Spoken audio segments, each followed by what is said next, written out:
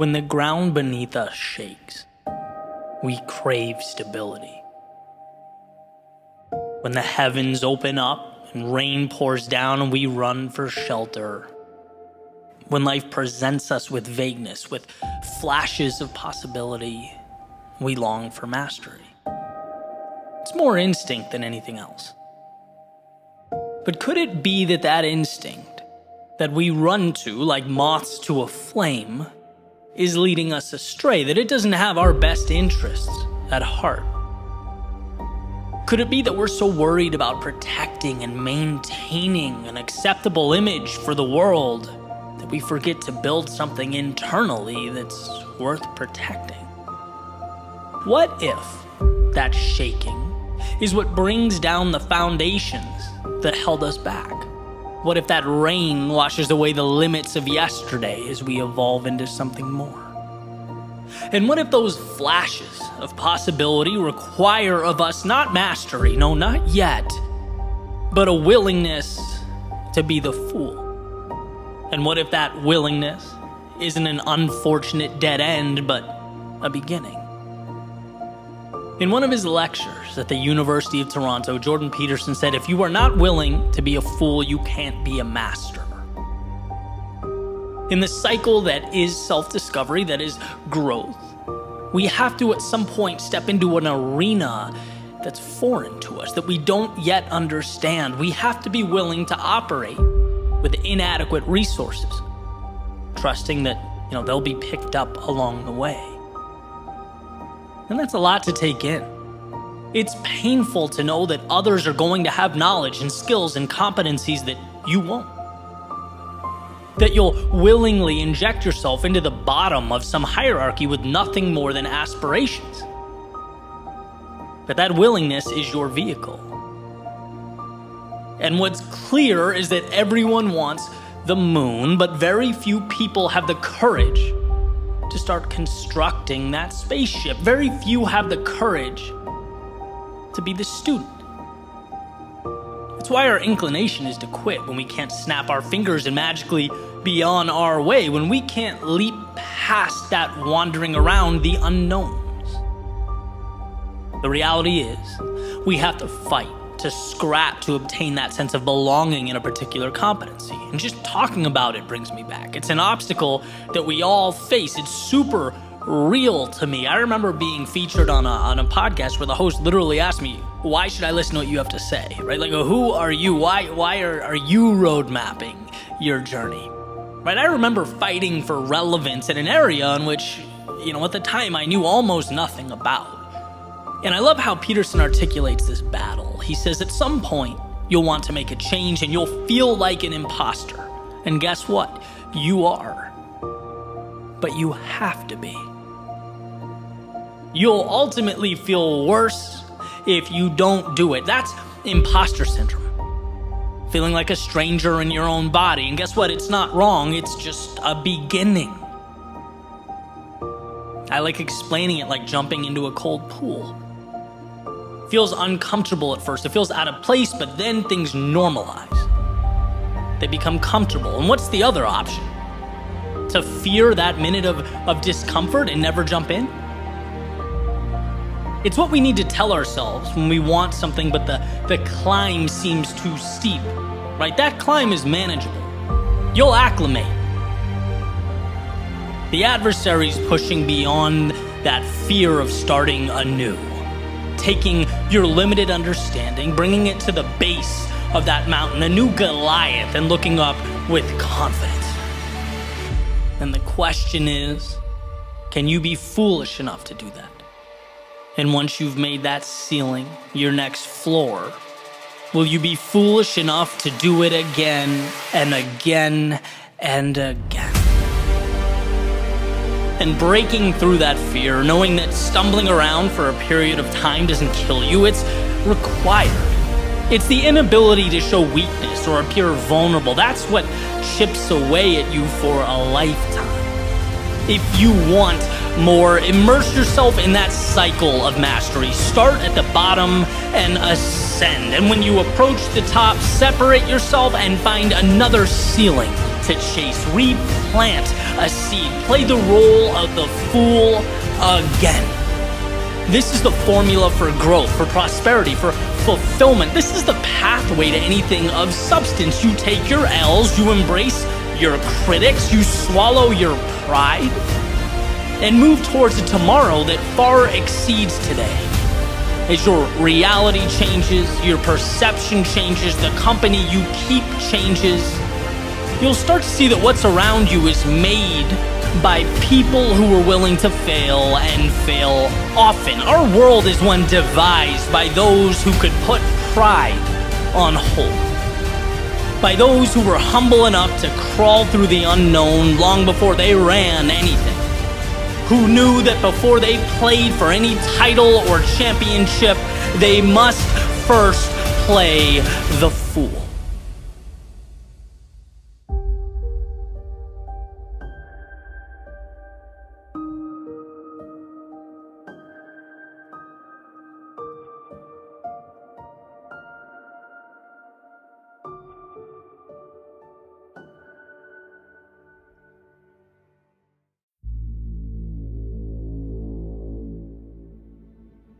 I often ask myself, what differentiates those who wish for better outcomes and those who do something about it?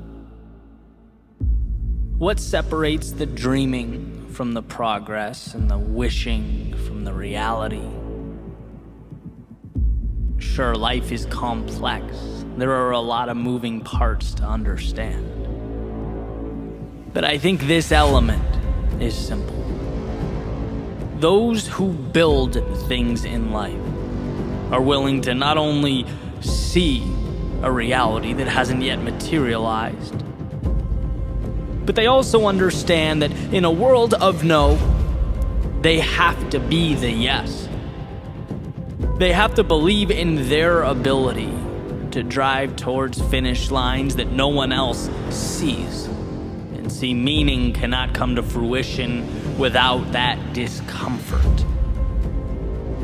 Or as Nietzsche put it, one must still have chaos in oneself to be able to give birth to a dancing star, and that's just it. Most people see what is, most people conform, they do not create. To change something means you have to be the metaphorical eagle amongst pigeons, flying above all that, everyone, everything else, superseding the limiting beliefs that shackle others to their one-dimensional realities. But most importantly, it means you can see. You can see what no one else can. You have line of sight to what no one else understands. See, in this world, no one walks up to you on the street, puts their arm around you and says, "Hey kid, that dream, follow that, because I can tell you're going to do big things." No one says, "Hey, that business idea, you're going to thrive next year, I know it. That relationship, it's going to happen. That level of fitness, oh, I can see it already." Nope. People see what's right in front of them. And as it pertains to you and your world, your life, people are those pigeons. And so that leaves you with a choice. Do you accept that? Do you blend in, take the scraps you're allowed to consume, the crumbs laid out in front of you? Or do you step back and acknowledge that this is going to be tough, this is going to hurt, it's going to push me further as a person than I've ever been pushed? But you know what I get in return? That view. I get to live above the clouds with those who don't wait in line. No, they become the main attraction. They transform what is into what will be, because the world, it has a way of ensuring that we really want what we say we do. Greatness in any area of life is reserved for those willing to carry forward when most would turn back, to build a bridge to something greater when most people point out that your bridge is not connected to anything, that it's a waste of time, it's trivial, useless, irrational. good. Changing your life in the world around you has to be irrational. Taking the status quo and shaking it, saying, I'm going to alter this landscape, is irrational. But from irrationality comes the future. So when you feel like the world is against you, when you have an uphill battle to climb, when there are a million reasons for you to turn around, understand that this is nothing more than an indicator that you are right where you need to be, against the current, bringing something new to life. See, if it were easy, it would already exist. But changing your life, that makes you an architect of the unseen. So build. On the days you want to, build. On the days you don't, build. When they understand, build. And when they assume you've altogether lost your mind, build. Sure, it's not easy, but it's worth it. And when tomorrow comes, and it looks a lot different from today, when you've grown, evolved, transformed, and you look back and don't even recognize the person you once were, that won't be because you listened to the chirping of the doubters and the naysayers. It won't be because when strangers told you to give up, you packed your bags and went home. No, it will be because you rose above all that. They saw empty space and you saw a world undiscovered. They saw your head in the clouds while you built those castles in the air. You were always on a trajectory to something greater. You didn't need to convince them. You needed to convince yourself. To unlock the shackles and take to the sky, leave everything that once held you down behind. This isn't about anyone else. It's about the conversation between you and the horizon that awaits.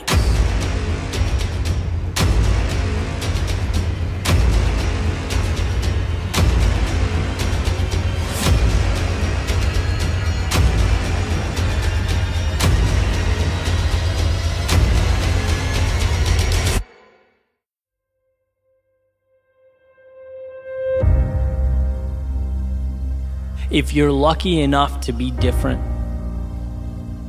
don't let go. I spend a lot of my time and energy exploring the power of perspective, how our reality is determined by how we interpret what's in front of us. How one person can look at one thing and see pain or a problem or a barrier, and another person can look at that exact same thing and see opportunity, or a future win, or a bridge to something better. And I think one of the best examples of this is how we perceive those qualities that make us unique. Those things that put us in a different category. Maybe we're a little hesitant to fully embrace because they're not common.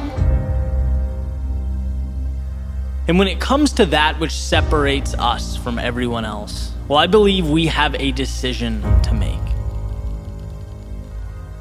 I'm going to go back to Robert Frost's fork in the road, right? He says, 2 paths diverged in a wood. I took the one least traveled by, and that made all the difference. On the surface, you could easily brush this off as trivial. It's like, oh, nice, that's cute. He took the path less traveled by. But what does that mean? As it turns out, it means a lot. It means instead of burying what makes him different, he made it his battle cry. Instead of slipping under the radar and sneaking through life like so many of us do, he signed the dotted line for the pain of being a beginner, the struggle of being uncertain, the discipline and sometimes torturous road that is turning a passion into excellence, trading peace of mind for the pursuit of meaning in life. Exploring what makes you unique, it takes courage. And in that message, he chooses courage. Because it's not just that you're alone. Taking that path means every step of the way, your mind screams at you reminders that you're alone. It's not just fighting traffic patterns, it's fighting your DNA. It's resisting that impulse to please sit down, shut up, and blend in. So is it a trivial decision? I'd say not really. Maybe even the most important decision you can make.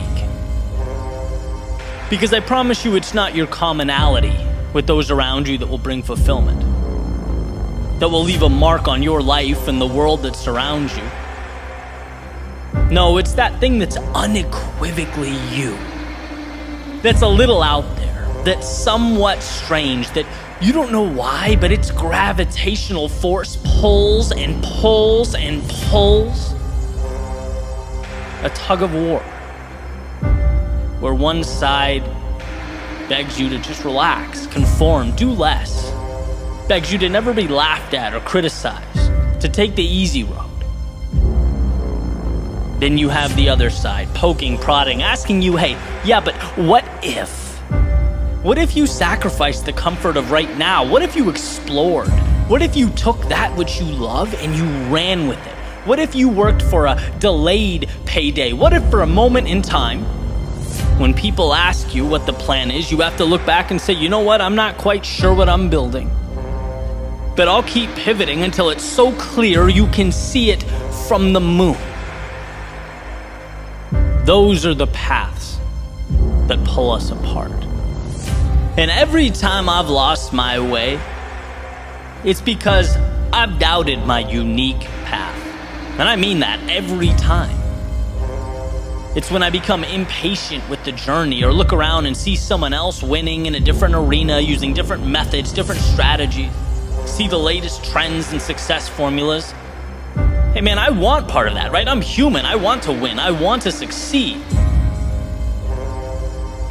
But just like a little opening is enough to let in the outside water that sinks the boat, well, a little bit of doubt is enough to derail your process. The process that you have to believe in, protect, nurture. A process that I've come to separate into two pieces. Number one, believing that the exploration of that thing that makes you unique, it's valuable. That your abilities mean something. They're not inconsequential. They're not stupid or trivial or unnecessary. If it means something to you, it will most certainly mean something to others. And you bringing it to life not only helps yourself evolve, grow, flourish, it helps the world. You just have to believe that enough to bring it to life. That's number one. Number two, trusting that as long as you don't stop in pursuit of your unique self, you can't lose. You can't lose. And I don't mean continuing to ram a square peg into a round hole. I mean growing, learning, experimenting, seeing what works. There's a saying that when you hit a dead end, it's not that the goal or the dream should be abandoned. It means the plan needs to be changed or adjusted. And as you get better and more experienced and continually work to adjust your strategy and your plans, learn from your mistakes, it becomes a matter of time. You increase the odds with every step forward. Being different is the most precious thing afforded to you. But to realize that miracle requires a combination of both the mythical and the practical, the imaginary and the real. Dream that dream, visualize that growth, create a world out of those ideas that don't exist yet. But also understand that the conversion process from dream to reality is a practical one. It requires repetition, learning, losing, adjusting, and people don't like that. It's much easier to blend in than spend years pushing through the agony of setting yourself apart. But it's worth it. And the evidence is so obvious, so plainly pointing to the fact that we only celebrate the outcasts, the crazy ones. We sit around campfires, listen to lectures, watch movies and documentaries about the people that had every reason to doubt themselves but kept moving forward. About the people who could have swept their unique abilities under the rug, but instead used them as their foundation for everything. Not being distracted by what's popular or how anyone else lives or operates. Not seeking to be anyone but themselves, knowing that that is enough. Knowing it's the seed to something precious. The only question is, will you provide the right conditions and nourishment for that little seed to grow? Will you do what so few people have the courage to do? Let their authentic selves shine through. Let who they are emerge. Emerson has a quote. He says, "To be yourself in a world that's constantly trying to make you something else is the greatest accomplishment." He goes on to say, "My life should be unique. It should be an alms, a battle, a conquest, a medicine." And see, perpetual happiness is a fool's errand. No, life is full of trials and tribulations and ups and downs. But fulfillment comes from that quest for meaning, for more, for building something, for creating your unique self, a process, a pursuit that must be chiseled from stone. It's never given or provided. It has to be found. Take it. And as Emerson beautifully implies, now is the time. The question is, what are you going to make with this once-in-a-lifetime opportunity? What will you make of the possibilities that only you know, only you understand, that only you can bring to life?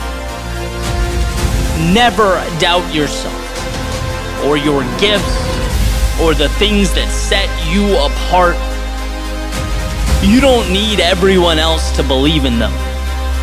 You just need to convince yourself.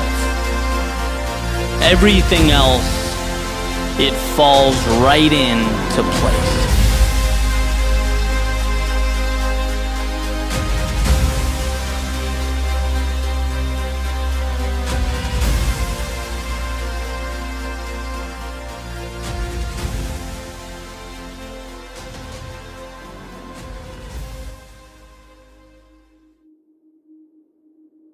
Everyone wants to change the world, but no one wants to change himself.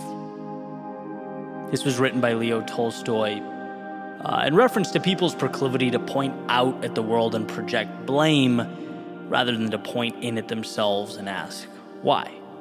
What can I do? Right? How can I be better? Which, when you think about it, is basically a shark forfeiting its bite. Right? Or a bird giving up its wings. Our personal agency is without a doubt our superpower. Yet, from my vantage point, it sometimes feels like we're walking away from that superpower, a tiny step at a time. Little by little, day by day, we're allowing greatness to fade while bringing about the death of the hero. And well, that's a pretty big claim. What could I possibly mean by this? It's funny, when people ask me what I'm most proud of, my mind pretty quickly goes to my work, the brand that I've dedicated the last almost decade to building. But I don't think that's right. I think it's a product of my answer, but it's not my answer. What I'm most proud of is chipping away at the monster that is the victim mentality. My default when things went wrong for so long was to feel bad for myself. It was easier to be the victim and sulk than it was to keep taking the hits. It's like a cheat code. When you can just bask in your sorrow and hate the world, you don't have to do anything. It's like a giant ibuprofen for the discomfort that is life. But it relieves the symptom, not the cause. And to understand, to overcome this worldview is like being gifted with a new pair of eyes. And what I learned was that self-pity, it gets you nothing. It leaves you resentful, disappointed, envious, wandering down a path that is not your own. What I learned was that my story needed a hero. That's why as I grew, I spoke about the power and the beauty of doing the difficult thing. Running in the rain, chasing the metaphorical fireflies, taking the last train home. See, until you immerse yourself into that vast unknown, you stay in a cell of your own making. You build walls of limitation and you exist entirely within them.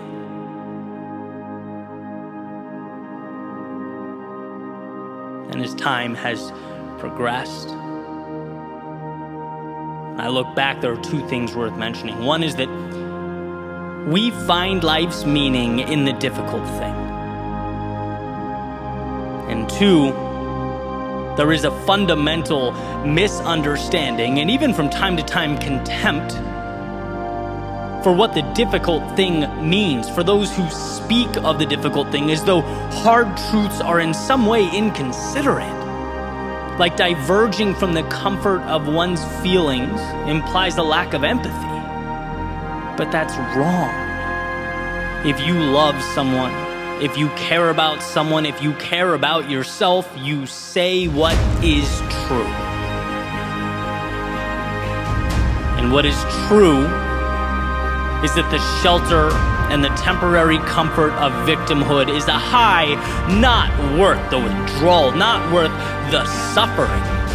It got me nowhere, it will get you nowhere, and that is a reality that will never cease to be true. We live in a world that's been shaped entirely by those who found the courage to do the difficult thing. Everything around us is a product of the courageous decision to take the now and bend it. And that means taking hits. It means being criticized. It means by definition you are choosing to be uncommon. You're choosing to change things, yourself, and by default the world around you. There's nothing wrong with being common. Quitting is relatable. Failure is relatable. Falling short is relatable. Because we're all human and we've all been there. But these stock features of humanity, they are not worth celebrating. We don't put on pedestals the familiar. No, we put on pedestals the times that we've reshaped the familiar. And a world of participation trophies is a world that has disincentivized that which makes life worth living. It cripples the very pursuit that ignites the soul, a push towards the extraordinary. It's time we resurrect the hero. See through the facade of short-term comfort that leads to long-term emptiness. In a world where attention is currency, it's time we acknowledge the payment we receive when we play victim buys only despair. Sure, we're flawed. That will always be true, but we are capable of manufacturing greatness. We're capable of capturing hearts and captivating minds. If you could only see within yourself that story unwritten, if you could feel the greatness that awaits, the roads to be traveled and mountains to be climbed, there would be no debate. There'd be no hesitation about that march to the belly of the beast. If only to show that our demons exist solely where we allow them to. Resurrect the hero. Fight those battles that light you up. Blaze your trail through the valley of darkness. Take that path unknown to the common man, unseen to those who live within the confines of what is. Resurrect that hero, because you need you, because the world needs you. There's no time to be down or sad or dwell on the mistakes of yesterday. There's too much on the line to pretend that settling was the plan all along, or to point at the obstacles with disdain and hatred while life rotates around you. No, resurrect the hero. Resurrect your answer. Resurrect the person you were meant to be. It may not be simple or intuitive. It may cause you to give more than you knew you had. It may not be easy. But my friend, easy never changed the world.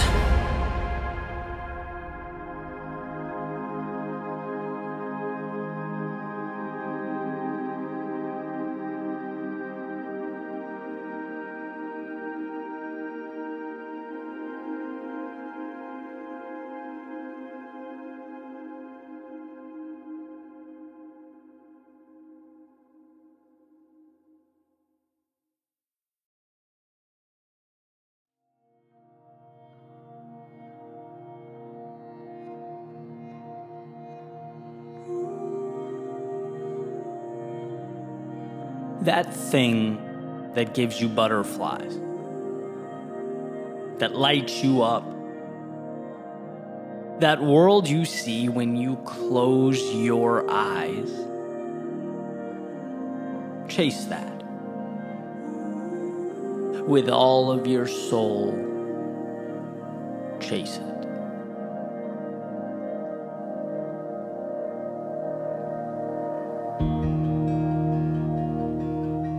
It's easy to brush off life's potential. It's just outside the realm of possibility. To see the ideal as some form of window shopping that you can almost touch. A fantasy to be explored when you sit back in your office chair or pass time in the doctor's office waiting room. But I think these aspirations mean more than that. Not distractions, but a North Star. Not a diversion, but the path. And by the way, I'm not naive about this pursuit and all that it entails, the truth behind it. I'd never advocate that what's possible or meant to be is somehow easy. In fact, I'd argue the only way something is meant to be is if you're willing to commit to the difficulty in bringing it to life. Otherwise, it wasn't meant to be anything but a missed opportunity. Because it surely will be a difficult road. And here's what we come to learn: everything of value is difficult. You know, and in an attempt to oversimplify, I often break life down into the easy thing versus the difficult but meaningful thing. And in some ways, sure, that's true. But I can also honestly say it would have been more difficult for me to have stayed where I was, not moved at all, to not have pursued what I believed in. It would have been more difficult thinking about that life I could have lived, the doors that could have opened, and that's just it. Life is about choosing your difficult. The difficult you seek out intentionally, or the difficult you come and let take control, render you helpless. And I think when we find ourselves in routines, or we've built for ourselves a world, we know we don't want to live in anymore, or we've outgrown, it's not that the current is real and the future is not. It's that we, somewhere along the way, decided to face the wrong opponent. Some adversaries make us stronger. They force us to be more, to grow. Other adversaries or opponents, they sit back and they let us defeat ourselves, and that's what we don't want. See, when the world knocks you down, You get to rise again. Wiser, tougher, stronger. But when you keep yourself down, well, there's nothing to be gained from that. Those two opponents, they are not the same. I reference my speaking career because for me, it's where that transformation is most evident. It's where it all began. My opponent was very much me. Avoiding opportunities, hiding from failure. I didn't give life a chance to knock me down. And so it didn't. How could it? I'd already placed myself in chains. And because of that, guess what? I stayed the same. I couldn't evolve. My ideal future was an idea that would briefly entertain me from time to time and move right on. It wasn't until I found the courage to switch my opponents. From myself to the world, I let life humble me. I gave talks where I was nervous and had cold feet. Keynotes where my delivery was mediocre at best, where I barely got by. But with these battles came metaphorical riches, came that trust that had to be manufactured, that confidence that had to be earned. When I got out of my own way, I was able to let the trials and tribulations of life create a new foundation for me to stand on, to redefine reality. And the good news is that anyone can do that. Anyone can ask that question. Is something external in my way right now that I need to figure out, that I need to solve? Or am I in my own way? Am I not even giving myself a shot? Have I settled for right now as truth? When right now is just the less ideal difficult. When I was little, playing action figures with my buddy up the street, we used to think it was cool to see around corners, to see through walls, to know what was coming before it arrived, right? For action figures, absolutely. In superhero movies, why not? But in the journey through life, you don't need to see around corners. In fact, it's counterproductive because it is the interaction with the unknown that matters. It's adjusting amidst life's uncertainty that comes to make you who you are, transforms you and your reality. As far as I'm concerned, the only way to lose is to remain behind that corner, peering out every now and then, hoping to get some kind of advantage or shortcut, willing to let life pass you by while you wait for the stars to align, thinking that that vision of an ideal life will stroll along the sidewalk, see you and reach out a hand.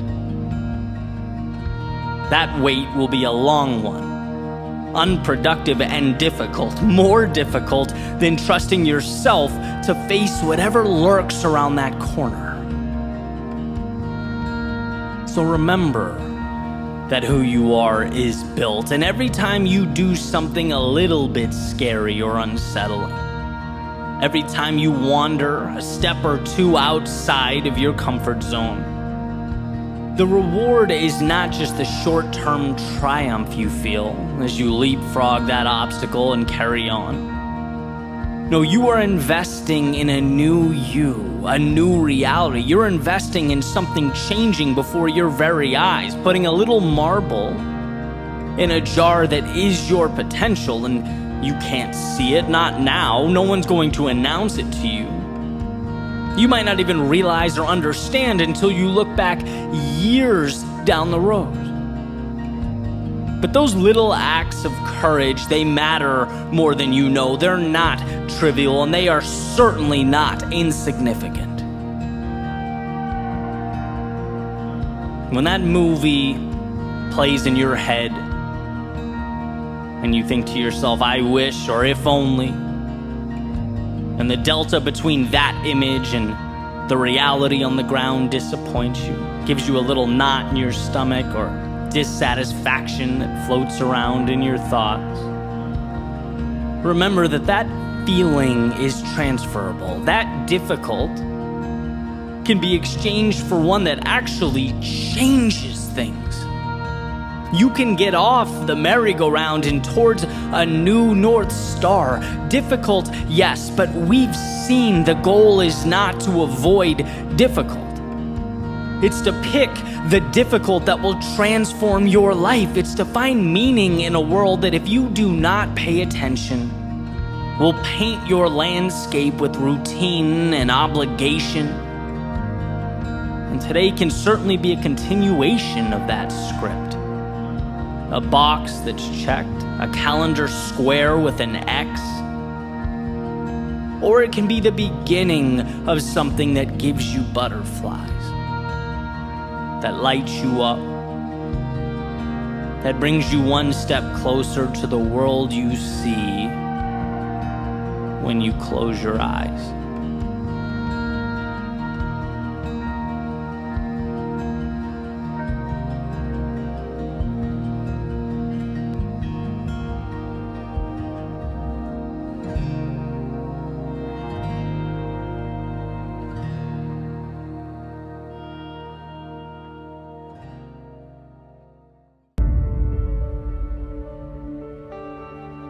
There's a quote from George Eliot that states, "It's never too late to be what you might have been." And see, that ability to separate the stories of yesterday from the stories of right now will always be what determine your tomorrow. I'm still searching for the best way to really articulate this message, to emphasize just how precious this moment right now could be. If only we decided to make it so. If only we recognized the power in choosing to begin again. Now, I understand the power of habits, how they define us, and how, practically speaking, change isn't as easy as saying you're going to be something and then just becoming that thing. No, you have to build habits, your actions. They become your life, and there are plenty of resources on habit building. Like James Clear being one of my favorites and someone I point to often. One of his best quotes, he says, "The task of building a good habit is like cultivating a delicate flower, one day at a time." Right? Meaning little actions over time create big results. But before any of that, before any steps, before any habits, before any action, we have to know that once a page is turned, it's gone. It becomes data to guide your next decision, and that's all. It's understanding that yesterday is not you. Only a resource for you to look back on as you reflect on what worked and what didn't, what you loved and what you didn't love, where you went and why it mattered. But you're not yesterday's losses or mistakes or tragedies. Just like today's weather is ultimately independent from yesterday's. Sure, they may follow the same patterns, same rules, same guidelines. And that's great. That's how we get the data that allows us to look back and calculate what's best for us. But ultimately, today is a new day. A day with the potential, the capability of becoming something extraordinarily beautiful. And we may think, okay, right, I get it. Sure, I can become something new. All right, let's go. The question is, do you really believe it? Do you really understand how malleable you are? How you can bend and fold and shape yourself into something new? Because the second you get that quick blast of motivation, right, that tiny bit of courage, and dip your toe in the water, what happens? Life says, not so fast. Your mind presses play on a giant projector, showing the film of who you used to be, right? Not who you want to be.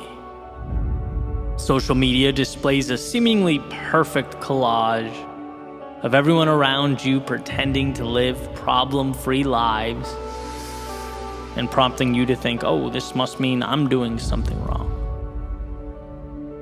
Right? TV, news, media, politicians tell you that life is too hard. You're too oppressed to find your way out of this. Of course, not without their help. So why try, one might think? Friends may disappear, or worse, criticize the fact that you've changed, as if that wasn't the point of life in its entirety.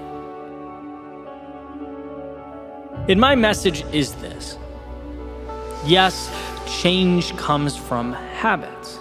And yes, habits are small, daily decisions, but also creating that mental space to welcome in those new habits, to understand you're worthy of more, to understand right now is a beginning.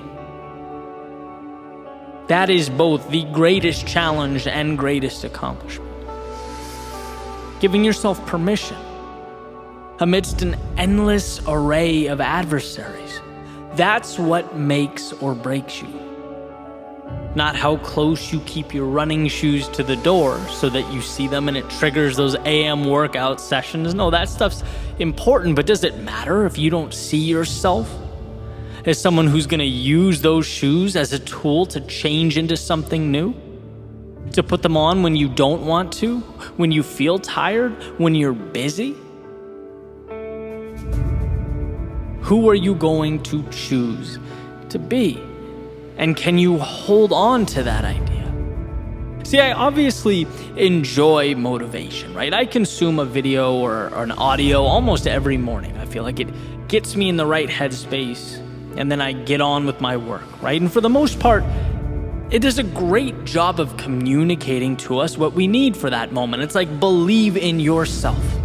Work hard. Don't you dare give up. Amen. But where it sometimes drops the ball, in my opinion, is the why. Why believe in myself? Why work hard? Why not give up? And the answer is because we are these incredibly gifted beings with the ability to change and adapt and grow, but are confronted with a world that wants to tell you no. Change is immediately met with resistance, as if it prefers life at rest. It begs for stagnation. And you even thinking that you can rearrange the order of things shakes life at its foundation. And when we feel that, there's a default uncertainty, a mini panic. How can something be right when it just feels like every move forward is a right hook to the face? Like we're constantly pushing into the headwind. I'll never forget, it was almost 2 years into my journey as a speechwriter, a YouTuber, a content creator, right? 2 years since I left my job. And I felt guilty taking an afternoon jog. It felt like a luxury I wasn't entitled to. Something that minimal. It took time for me to stop thinking about that and enjoy it. That's how crazy it was. Something so tiny and insignificant. Now imagine the weight of the big things. With change, the hard thing is the right thing. That's a tough idea to put our hands around, to hold, to embrace. What we least want to do is so often what we need. But as Campbell says, the cave we fear holds the treasure we seek. As Peterson says, the dragon protects the gold. Jim Rohn, the winters of life give way to the springs and the summers. Nietzsche said there's no beautiful surface without a terrible depth. To become who we might be hurts. And I'm not sure why it has to be this way. Perhaps a test to weed out those who don't really want it. Or maybe it's what we learn when we leave the pieces of ourselves we no longer want behind. Or maybe it's because without that fight, without that suffering, evolution just wouldn't mean as much. But the climb, it creates the view. Regardless the reason, I hope the point comes through and it comes through loud and clear, and not just now as your alarm clock goes off and you're looking for that extra push to get up, but tomorrow, in the morning after that, when things become a little bit harder and the finish line feels a little less real, a little less visible. The person you hope to become is as real as the present moment. It's as real when you're excited and motivated as it is when you're discouraged and down. But look around you and understand that it's counterintuitive.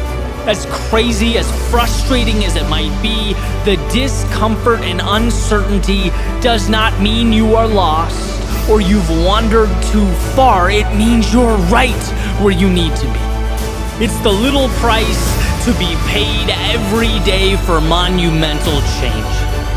So as you look out your front door, know that more does exist. Know that it will demand more of you than you've ever given, and know that you are capable of not only meeting but exceeding those demands, and that it will be the most rewarding, incredible, meaningful journey of your life.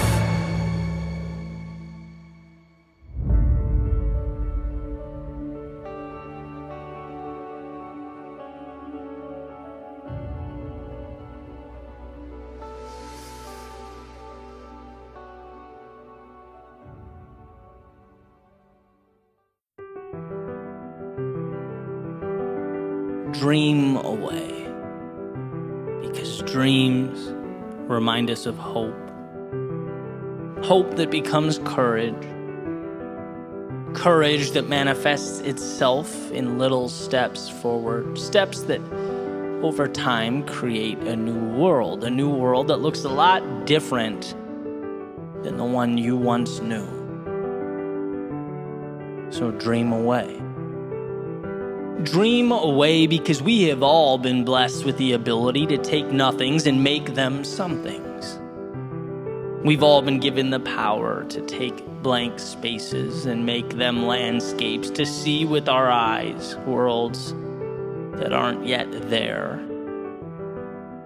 And what a shame it would be to repress that gift, to label it fiction, to keep it next to our books and our movies. How much a tragedy to allow it to be merely a temporary escape, instead of the permanent beginning it was meant to be. So dream away. Let it lead you, because dreams, they'll either become the stories we tell or the regrets we hide away. A personal evolution or untapped potential. The reason we jump out of bed in the morning, or the reason we keep our eyes closed.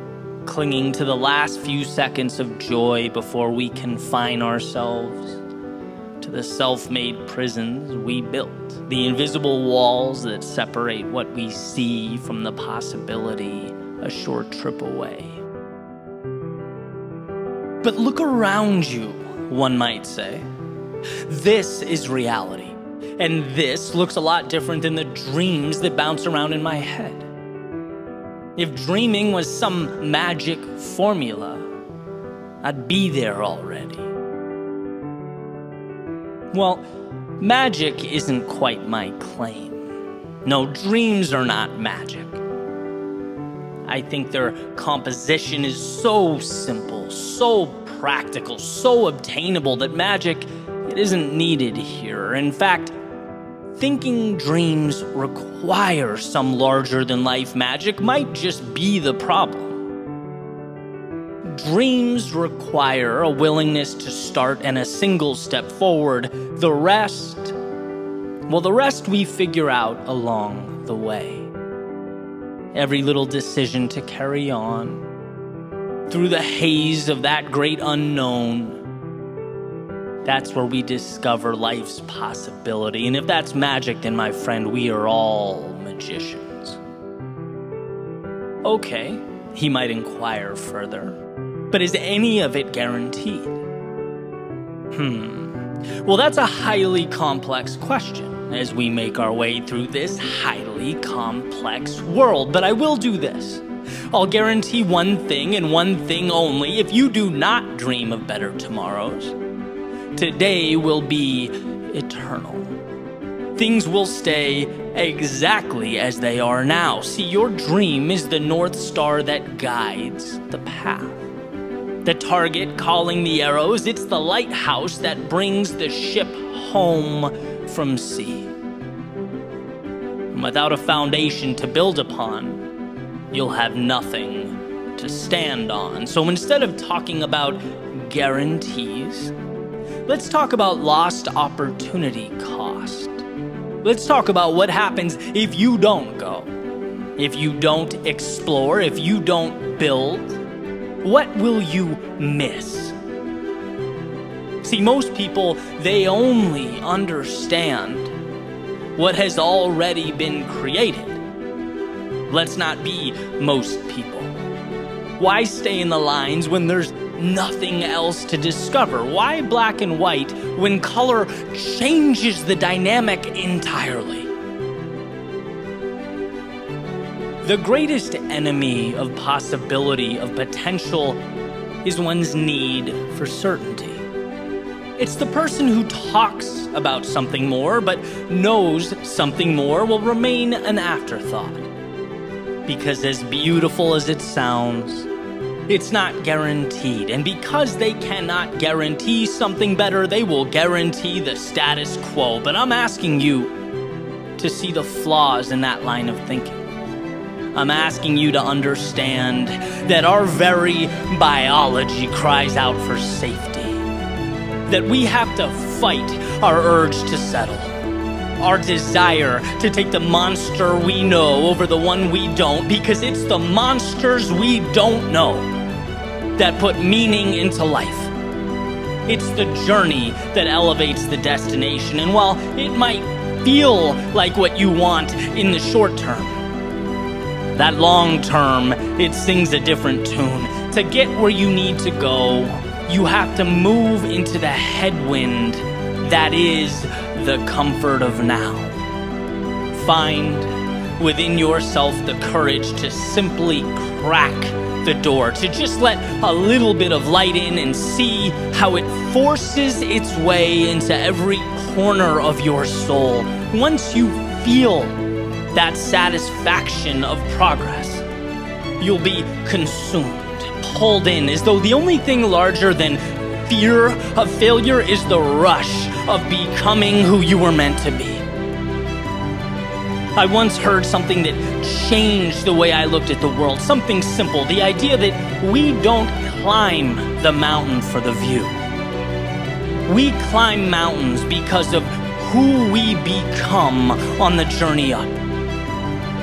The view is merely representative of that journey. The dream isn't in and of itself the goal. It's an invitation to immerse yourself in all that is beautiful, meaningful, worthwhile, jaw-dropping, eye-opening, and powerful.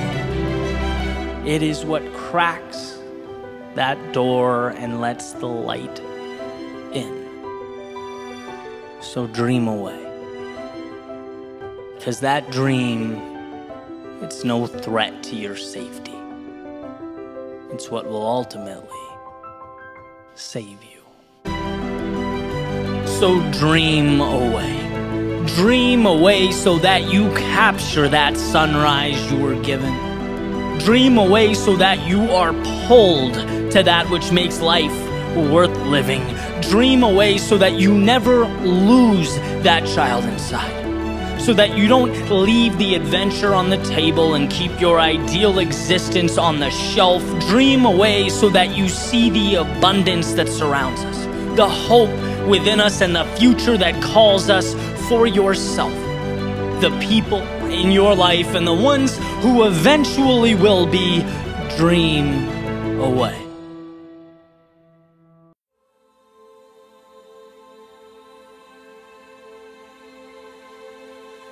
What if I told you that you already know what must be done? You just need to put yourself in position to do it. You need to unlearn the rules that crippled you, the ideas that confined you. We are in constant pursuit of the thing that will magically right all our wrongs, the answer that will give us something we've never had. No, everything you need, you have now. You just need to allow it to flourish. Declutter. Simplify.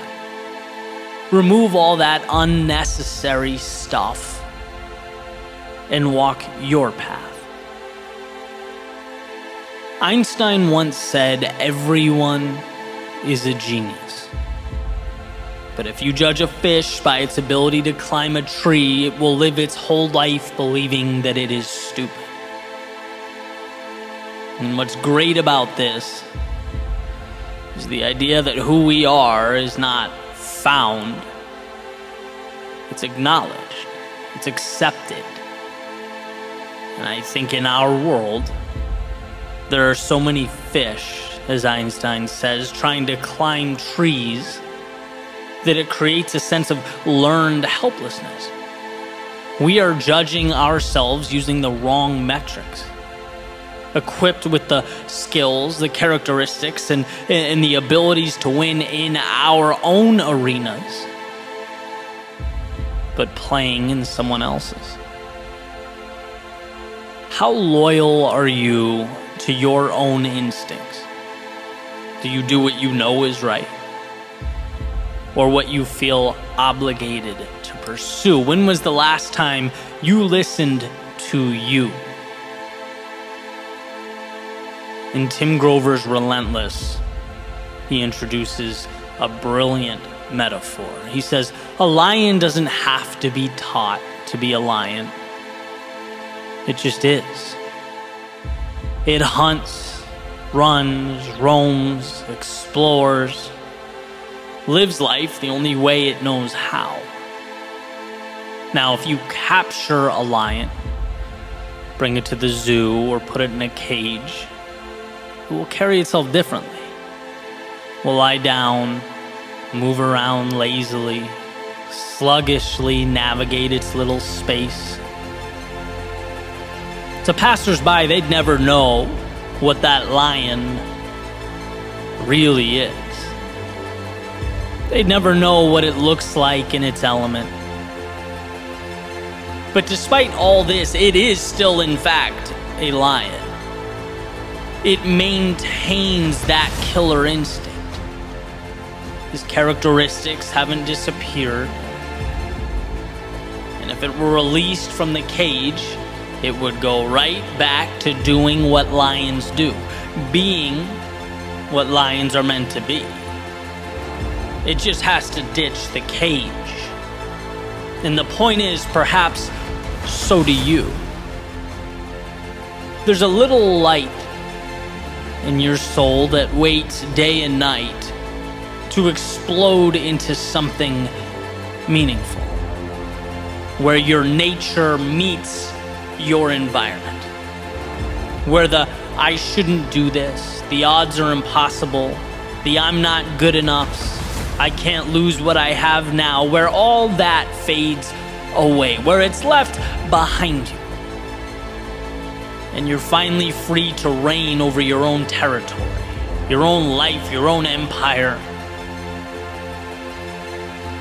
See, we constantly feel like our glasses are empty, like we're missing pieces, in need of something, just one more thing. That will be our answer. That's all we need.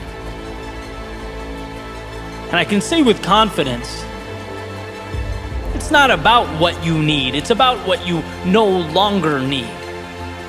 It's about mitigating the noise so what matters can shine through. Removing those people in your life that drag you down or add no value. It's about getting rid of the things that make your world unnecessarily complex. Removing the need for immediate validation, success, and accolades. And instead embracing the little hinges in your life that, as W. Clement Stone said, will ultimately swing the biggest doors. We all have the lock, the key, and the map right there, amidst the trivialities of our day-to-day. And we walk right by them, look right at them, we pick them up and put them down. But have we learned to truly see them? Everything starts with that awareness. My life did not change until I recognized that. Until I began asking myself questions I'd never asked before. Big picture questions. Obvious questions. But just because it's obvious doesn't mean it's always intuitive, right? What do I want out of life? What is important to me? What's something I love doing that I can dedicate myself to? That I can commit to being great at long term? That I'm so immersed in that when the inevitable down times arrive, the losses, when the doubt and insecurity creeps in, I can keep moving forward because I'm so in love with the process that I don't let the little things like that define me. As Jordan Peterson famously puts it, choose your sacrifice. A life of meaning isn't easy, but there's nothing more fulfilling. Because when you embark upon that journey, it allows for the evolution of the self. We can become something more. As Nietzsche says, those who have a why to live can bear almost any how. We equip ourselves for anything the universe can throw at us. We position ourselves to evolve. Viktor Frankl says man's main concern is not to gain pleasure or to avoid pain, but rather to see meaning in his life.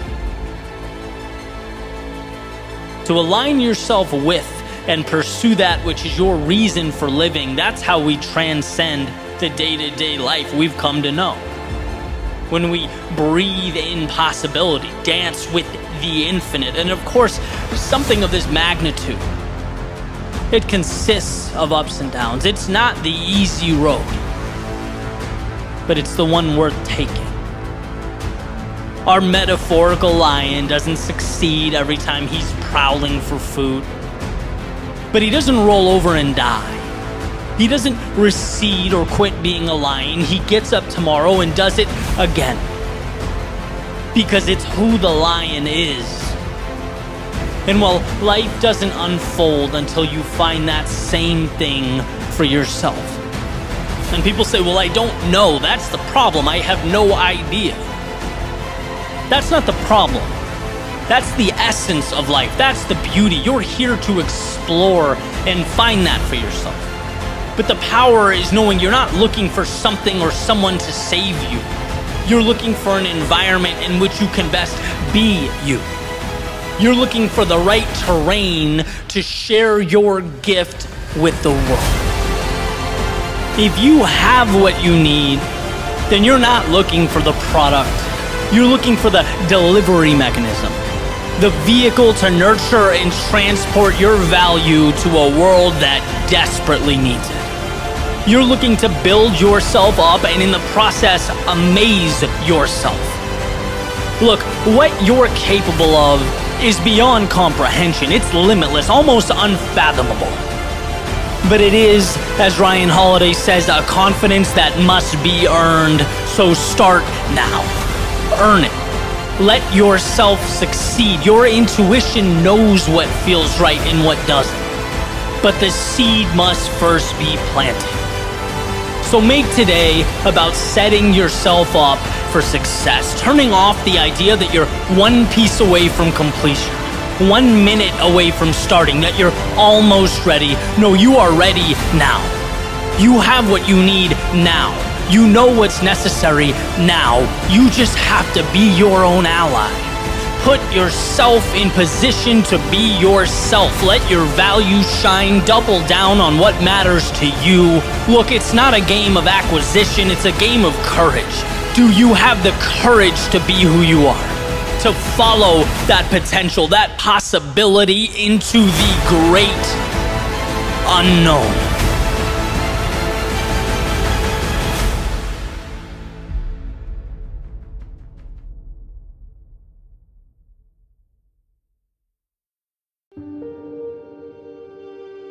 This moment is a collage of your past.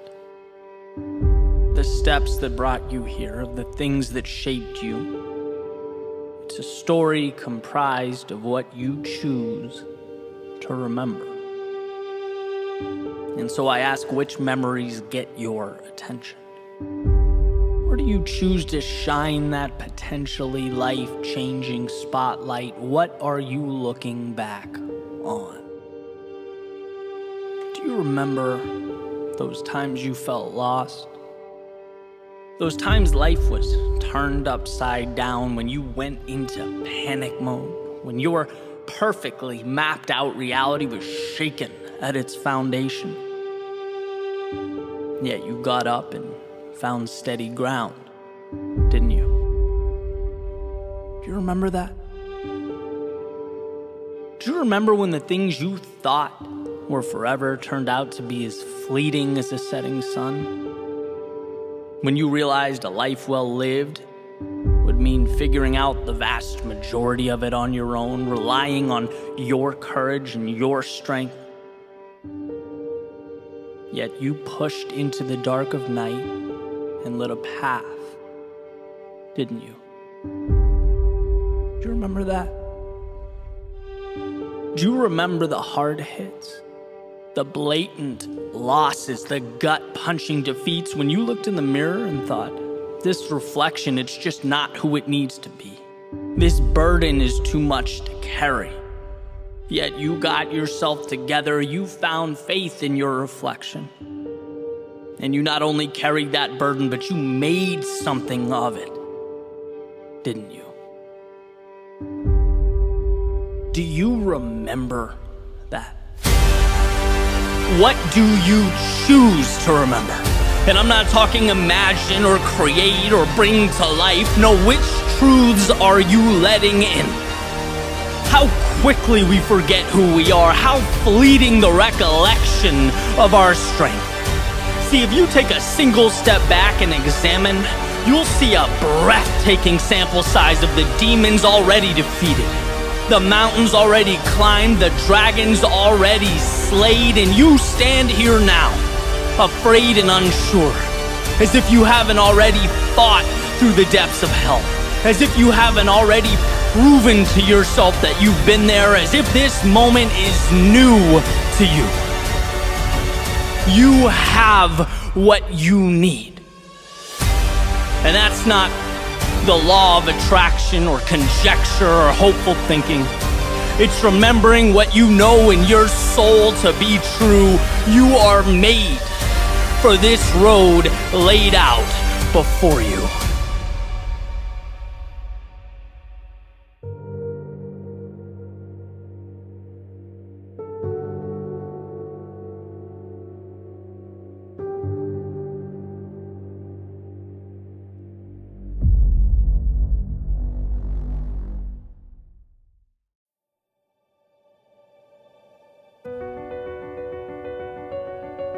When the water rises, it's sink or swim. We pick up certain truths as we make our way through life. Realizations, little awakenings, patterns that allow us to map the things around us so that we can navigate this crazy place. And here's one such realization for my own journey. When you pursue your best, you live your best life. Your best is a North Star to guide you, a bar, line, or benchmark that's always moving, a reminder that you can always do more and be more. A reminder that life tomorrow can always be different than life today. To pursue your best, in my opinion, is synonymous with capturing all that is good in this world. Capitalizing on potential is to utilize those resources in need of an architect. That pen in need of a poet, brush in need of a painter, story in need of a writer, or populace in need of a leader. It's a pursuit that not only supplements our existence here on earth. No, I believe it is, in and of itself, why we are here on earth. But like every ideal, pragmatism seems to get in the way. Meaning, well, life is more difficult in execution than it looks on paper. We can't be our quote-unquote best every day. We sometimes fall short of that mark. Our outcomes don't always align with our expectations. The perpetual journey to one's best is neither straight nor without discomfort. It's more like the navigating of a new world without a map or compass, a world that we're by default ill-equipped to take on when we begin. And I believe that 99% of success is reliant upon the willingness to move into that great unknown and allowing adversity to shape us. But that remaining 1% is a little bit different. That 1% is when we see what we've never seen, do what we've never done. It's uncovering our best in those moments we feel our worst. Climbing the highest when we're at our lowest. When the water rises, it's finding a way to swim.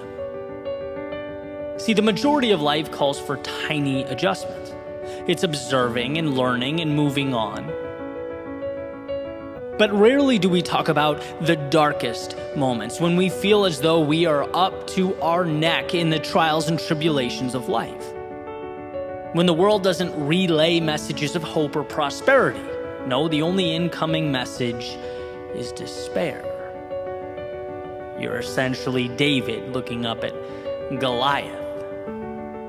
Perhaps a Goliath of your making. Perhaps not, but a Goliath nonetheless. So why here? Why are these dark moments different than the 99%? Why is a stage provided at the very time when the limelight feels further out of reach than it ever has? Because this moment is when you prove to yourself who you are. You think you've dug deep in the past? You think you've given your all back then? No, you have no idea what you're capable of. The world provides a stage in our darkest moments so that you can pull back the curtains and illuminate your strength. It floods your world with adversity so that you can trust yourself to navigate the waters. And if you can find a way here, when the walls are closing, clock is ticking, and water is rising, what can't you do? Have you ever asked yourself that question? Those moments show us what we can be, and that is why the 1% is everything. Why is it that rock bottom becomes a bridge to so many new tomorrows? Or the losses we dread most become the change we need most? The answer is simple. Because in those moments we find within ourselves the keys to transformation. See, you didn't know that you can leap that far. And you didn't know because you've never been pushed so close to the edge, running at so fast a speed. But in those moments, you learn that you can take flight. You learn you have the power to stand again. So while the vast majority of life is saying yes when most would say no, it's how we choose to act while immersed in our lowest lows that provides the framework and the opportunity. I believe that the tears indicative of despair streaming down your face look a lot like the tears that emerge during our happiest moments. They are the same. One just precedes the other. See, despair gives you a chance to look at life differently, look at yourself differently, to look in the mirror and understand that the reflection looking back is capable of leading a revolution in your soul. And I get how hard that is, how detached from reality it might seem, but isn't that what tomorrow is? A detachment from the reality, the parameters and the rules of today. It's not until that seed is buried beneath the earth that it plants roots, that it takes aim at the sky, and when you are stuck beneath the chaos of life, you have to know that this is where you too transform. So forget yesterday's shoreline, this is where you build tomorrow's destination. Don't fixate on what is gone when you can dream of all that is to come. And don't dwell on who you were when you can celebrate all you will be. When the water rises, swim.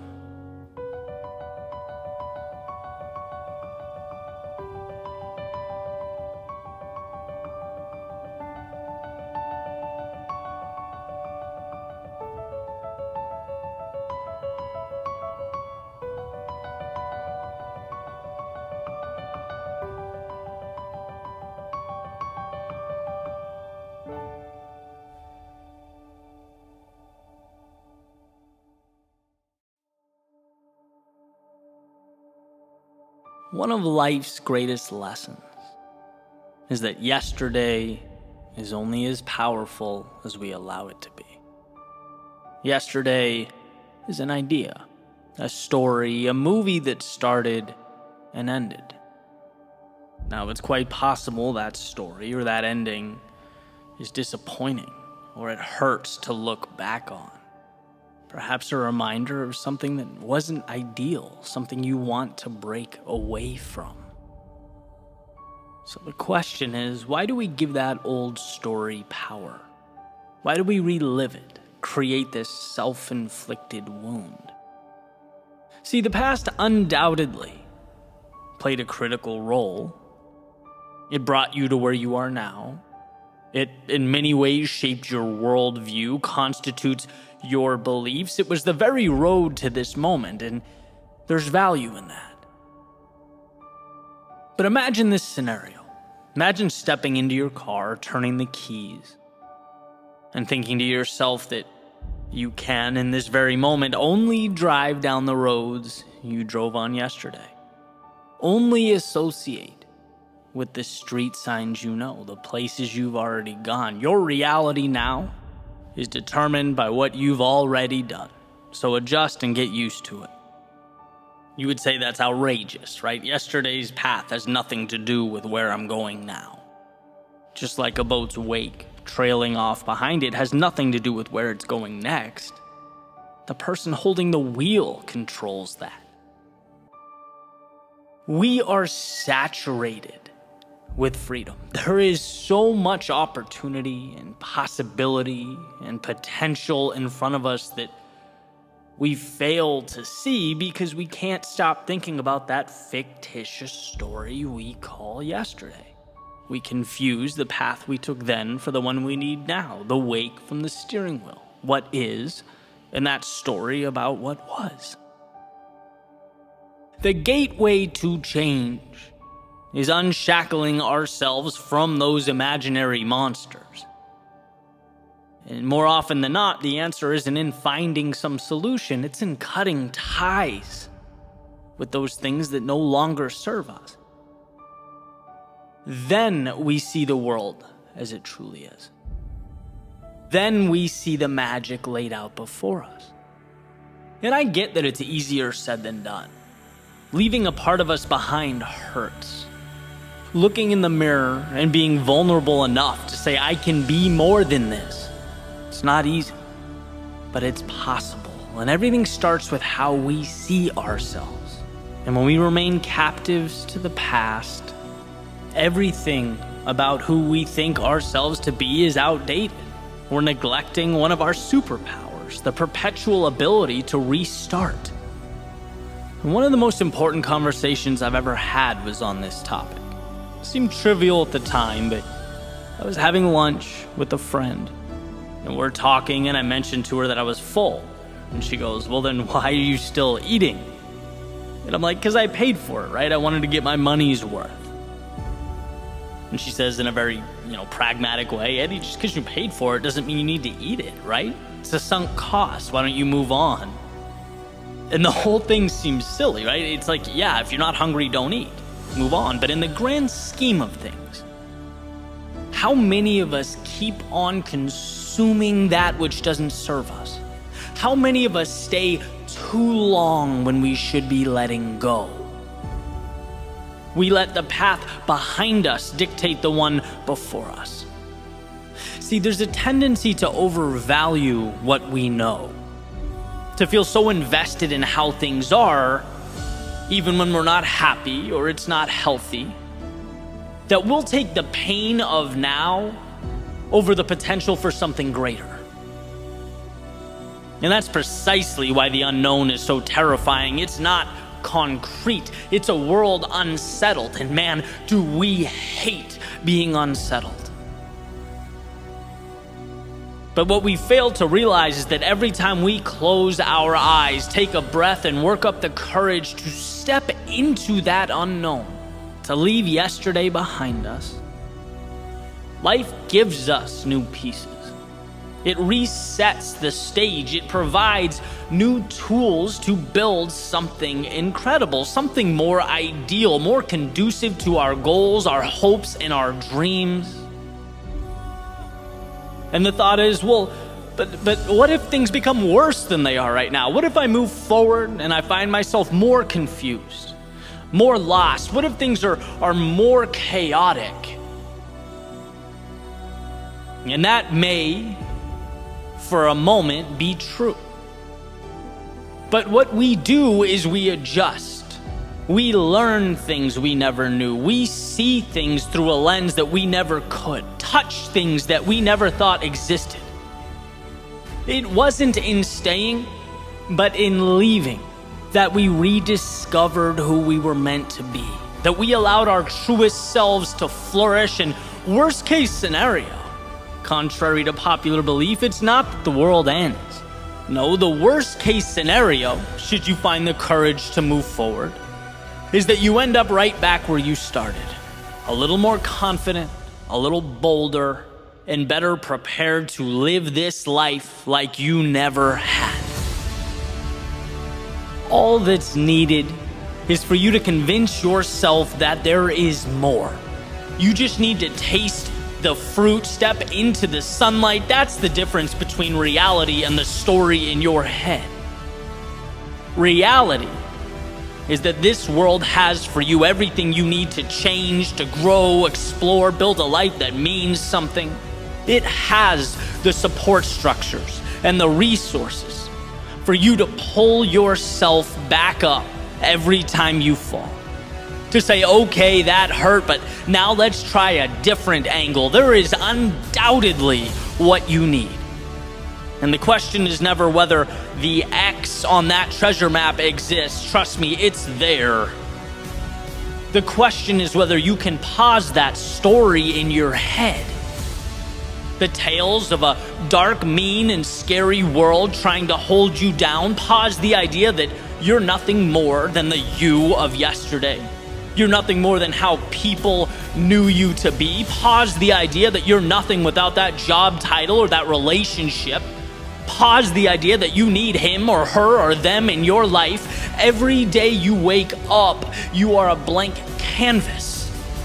Who cares about yesterday? What do you want to paint now? When you walk out your front door, where do you want to go now? Step outside that circle of familiarity. See how artificial and in some cases ridiculous these boundaries are that we place around ourselves. Life is an invitation, not a set of requirements. And when you free yourself of that, not only will you feel like someone new, not only will you experience life as it was meant to be experienced, but you'll see that this world will conform to your new definition. This world wants to support you. It wants to lift you up. And yeah, it may be challenging and strenuous. It may force you to work harder and be braver than you've ever been. But it is, at the end of the day, your ally. You just have to see your future self before it materializes, when no one else gets it. So move on from all that does not serve you. Break away from the old rules, regulations, and guidelines. Maybe you exhausted time and energy into creating this reality. Maybe it feels like a monumental piece of your identity. Maybe right now is the only security you have. Fine. But my hope is that you can respect it and walk away. See it as the sunken cost that it is. Just because you paid to get there doesn't mean you need to keep paying to make wrong decisions. Just because it took your time doesn't mean it's entitled to keep stealing your time. Just because it's part of your identity now doesn't mean it must be tomorrow. Just because it creates security doesn't mean it's right. Jails and steel bars are also incredibly secure. No, today we are breaking free, leaving the past in the past and setting our sights on the horizon. Today is the end of yesterday and the beginning of the rest of your life.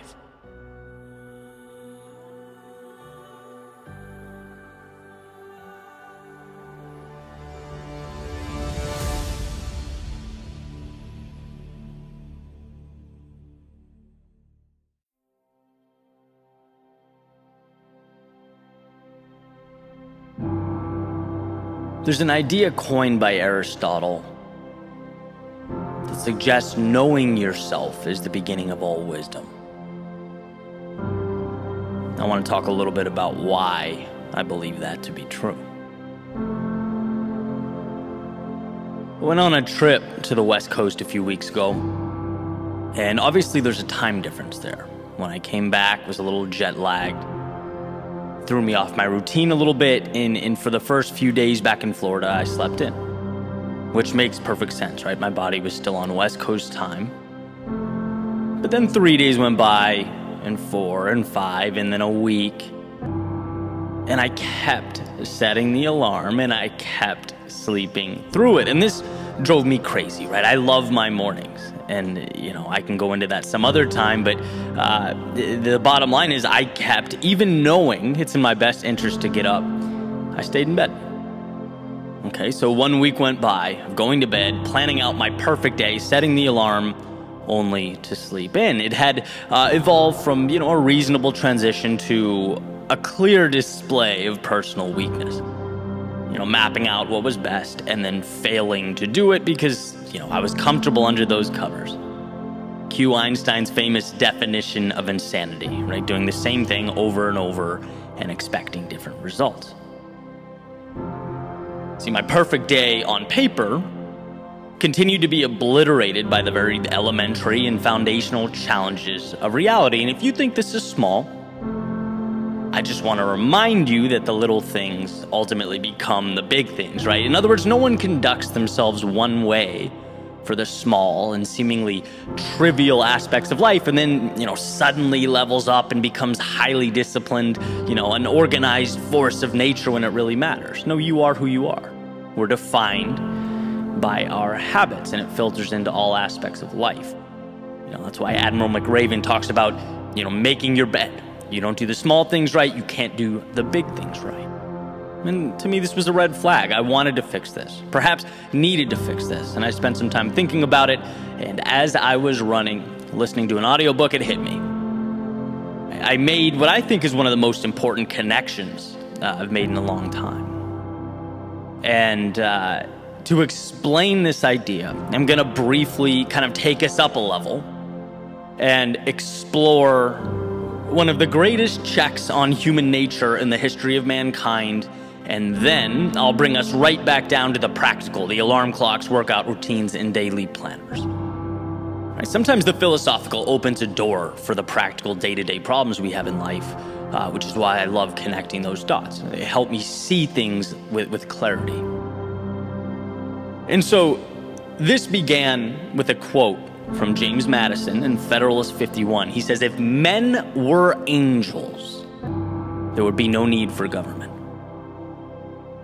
And what he's doing there is he's making a case for a constitutional system or technology that attempts to stop the greatest threat to government ever to exist,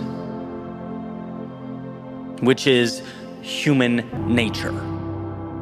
He's advocating for a framework that will save us from ourselves. See, it's not that human beings aren't capable of incredible things, beautiful things, magnificent things, because they are. But it's because they are also prone to do terrible things. We're prone to act irrationally, to seek and hold on to power, to break off into factions and groups. And success of the whole over a long period of time requires more than anything else that we're able to, and this is the point, recognize and repress those inevitable negatives. Let's not be delusional and aim for the perfection of men, because humans aren't perfect. Humans will never be perfect.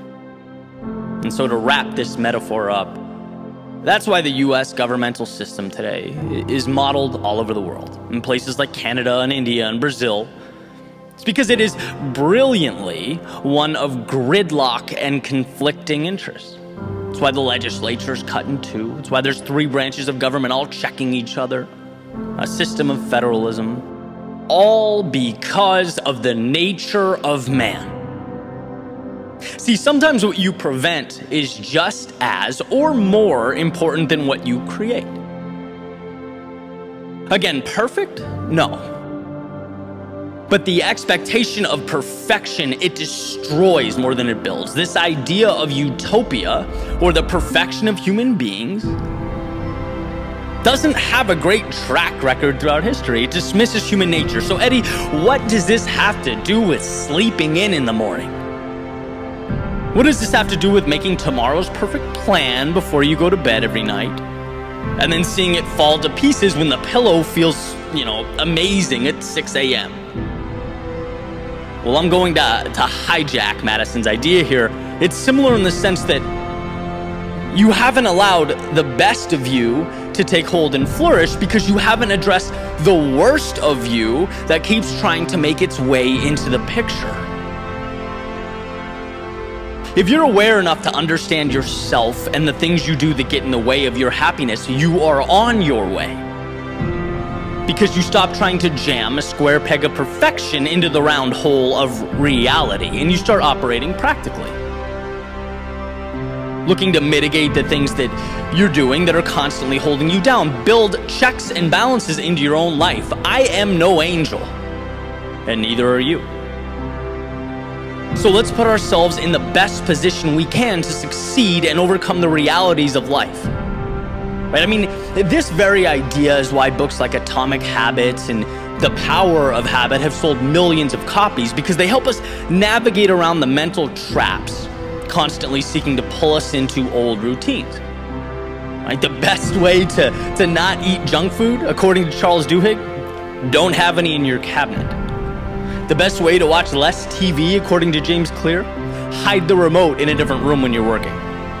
Best way to stick to that workout routine, put your running shoes by the door, right? Make it easier on yourself to say yes, to defeat the demons that hold us back. Again, if we were angels in our own lives, we'd see that remote, we'd smile, we'd ignore it. We'd look at the Instagram app and we'd say, nope, not now, Instagram, I have a business to build. But we are not angels. And winning requires building systems into our own lives that allow us to win. So how did I defeat that monster that kept me in bed in the morning? By making it so hard to say no that it was comical. By checking my temptation so that failing was actually more difficult than succeeding. I made my bedroom immaculate, went to bed early, laid out my clothes, put my alarm clock on the other side of the room with a glass of water next to it, and an old album I made in 2014 to remind me how far I've come and the purpose of the journey I'm on.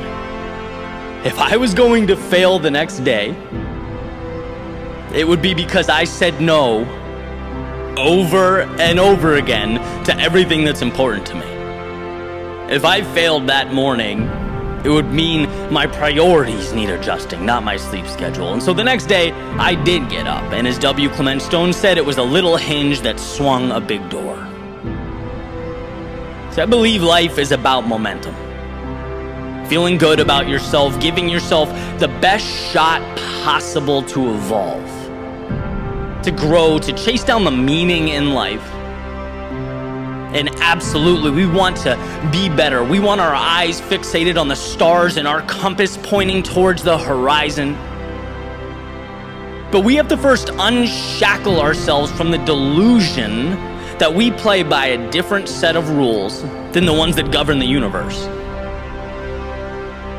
Winning means understanding yourself and life so that you can be someone who rigs the game in your favor. That's why I love Aristotle's quote. Understanding yourself is the beginning of all wisdom. Until you've truly captured what you want and how you're preventing yourself from getting it, you simply can't operate at a high level. And so I'll end with the reiteration that you are no angel. And no, you never will be perfect. But recognizing and forging your trail around that fact, positioning the best of you to outduel the worst of you, will take you a lot further than staying where you are and waiting for wings.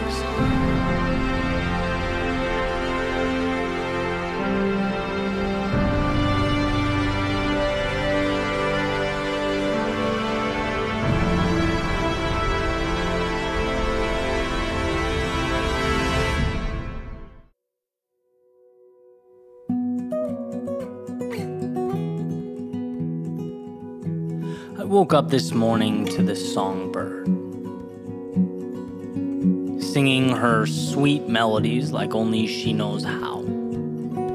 Perched above the street, looking down at the people, the cars, but somehow indifferent to all that below. Like her heart was fully immersed in her song. As I got out of bed, opened the curtains, and let the early morning sun make its way into my room, I reveled in the moment. It was both simple and perfect, two things that often go hand in hand. And as I made my way to the kitchen for that cup of coffee, I had a thought. That little songbird out there, she'll never understand how beautiful she is. She'll never know that she made my morning just a little brighter, or that she helped lift my spirits after a less than ideal yesterday. No, she's just doing her, and in return making a mark on a world that needs what she has to give. So what?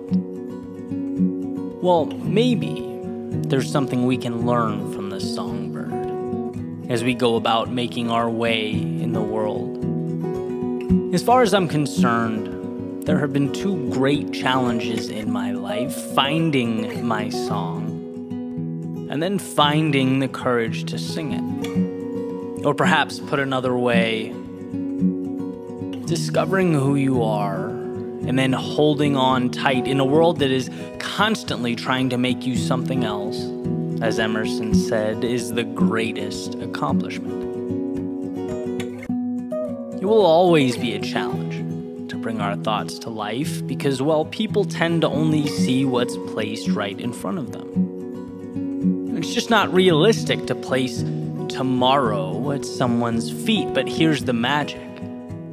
I don't think that songbird cares about being realistic. See, over time, we've done quite the dance, reality and I. Like a tug of war on where to lean and where to pull. What's worth my time, what's not, when to stay and when to go. It's a gray area that I've had to work through, and I know others have as well, trying something new, taking a risk, sharing their art with the world, going down a path with a high probability of failure. You know, when maybe we think we've found our song and we're singing, but no one seems to hear her. That's when the status quo has never looked so tempting, so ideal. When settling for the easy path has never seemed so appealing. No, never as appealing as when our songs seem to get lost in the ether. We know how hard it is to give a piece of ourselves to the world, and it seems odd not to get something back.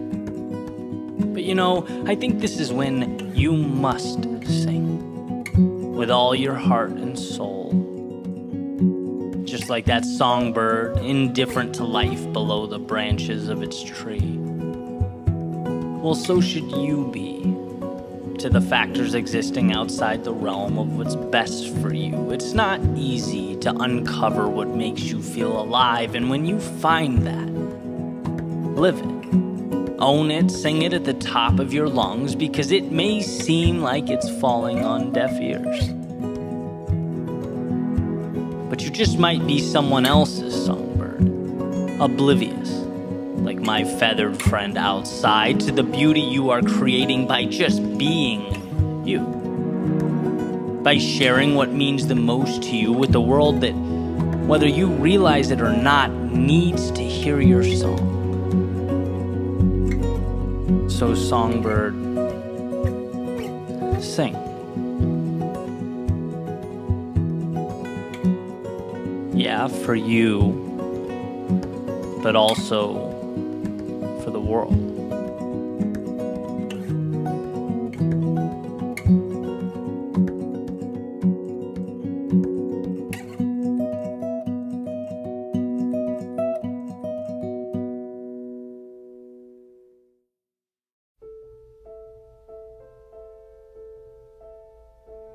You're right where you need to be. Sure, you have your doubts. Perhaps you feel tired, alone, fearful. Maybe you're trying to make sense of a world that feels too complex, where all you see and hear are reasons to turn back, to find shelter, to run. Don't. Regardless of how hard it seems, don't.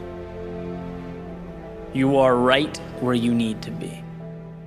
Turning thoughts to things, making life from dreams. What makes change so interesting, so powerful yet deceptive, is that it comes to us in small doses.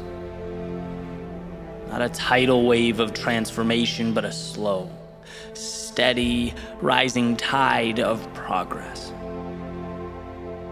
No one feels the tug of erosion, yet it chips away. And so do you. Removing piece by piece the old you, the world you're moving away from, and piece by piece, you unveil the promise of your becoming. You may not see the whole picture. You may not understand the whole story, but right now, in real time, it's being told. And you are right where you need to be. We just weren't equipped to understand what that looks like. It's never been what you see that makes you uneasy. It's what's missing. That's what hurts. The solutions you wanted, the changes you expected, the finish lines you envisioned. It's the wondering, how long must I wait? Did I make a wrong turn? Is the joke on me? But it's this line of questioning that causes so many to stop, unaware of how close they were, ignorant to the foundation they were standing on. What you need is not a miracle. It's to simply carry on, to keep laying those bricks, because not a one is wasted. And sometimes you don't realize you're on the 80th floor until you look down. That climb can be frustrating, exhausting. It isn't always glamorous, but it's necessary. And strength comes from understanding that truth. You are right where you need to be. The world, it can't take what you refuse to give it, and self-belief is non-negotiable. It's off the table, your most prized possession. So hold it tight, because it'll be needed when the journey feels long and the road impossible. You'll know that you can always take one step forward, and that is the essence of life, of growth, of progress. Think about the steps, the lessons, the self-discovery that led you to this intersection of now and forever. This beginning of whatever you decide comes next. You are right where you need to be because you are armed with the decisions that brought you to today and the courage to let them carry you into tomorrow. You could be anywhere, but you're here. And as you strap up and settle in, you'll see that right here is everything you need.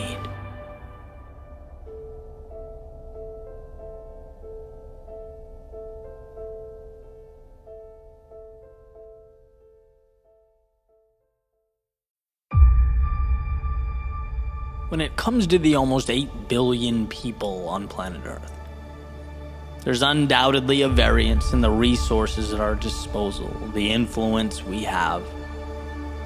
What we all share is the ability to rule over our own lives, our own thoughts. As Thoreau said, think for yourself, or others will think for you without thinking of you. See, life moves quickly. And if one is unable to slow it down, to examine the world around them, well, they'll find themselves a cog in the wheel of their own existence, a pawn on the chessboard of life. Because reality is a battle of self-interest that requires that we build walls around that which is precious, that we protect it at all costs. Your worldview is the foundation for everything of value in your life, yet it's constantly under attack. Attack from the negativity at the gate, the suffering attempting to breach the walls, the outside influences praying that you'll outsource your thinking, that you'll let them rule from afar. To maintain control over your own outlook, it's no small feat. It's perhaps the most important battle of your life. It's the difference between intentionality and chance, the role of the ruler or the ruled. As the saying goes, if you don't build your dream, you will spend your days building someone else's. If you don't ask yourself what you want in life, those needs will ultimately be buried under nonsensical obligation that takes their place. Where there are vacuums in awareness, they will be filled, usually not by actors with the same interests as you. See, mistakes are not the problem. No, mistakes mean you're present, driving towards something, collecting data for this experiment that is life. It's autopilot that destroys. Like that frog put in a pot, heating up so slowly it never knows to jump out. The external world becomes its demise. And this message isn't to instill fear or intimidate, it's to remind you to ask the question that so few ask. How is my life best lived, and what can I do to bring that to reality? If you can think for yourself, you're never out of the fight. If you can think for yourself, you're always a decision away from advancement in the direction of that which matters most. So trust you to do what's right for you. In a world where no one knows what they're doing, I can assure you, you don't need external endorsements or stamps of approval. Take Robert Frost's road less traveled by and don't look back. Don't feel remorse. That's where you're forced to find yourself, to ask the tough questions, to embrace who you are. Because the crowd is antithetical to rationality. Not just because responsibility dissipates. Not just because human beings become essentially well-dressed chimpanzees, but because rarely on the micro level is the collective goal your goal. Have the courage to see that. Have the courage to understand that life is not an instruction manual. Everything around you, you have in one way or another accepted. And in accepting it, you have chosen it. By not saying no, you have in fact said yes. So realize that the world around you doesn't change until your thoughts become the bridge that connects current to future, today to tomorrow. Until you realize life can't make you a victim or a pawn on its chessboard without your permission, whether implicitly or explicitly. No, you have the ability to think, control, orchestrate something greater than what's in front of you. Let today be your next courageous step in the direction of that reality.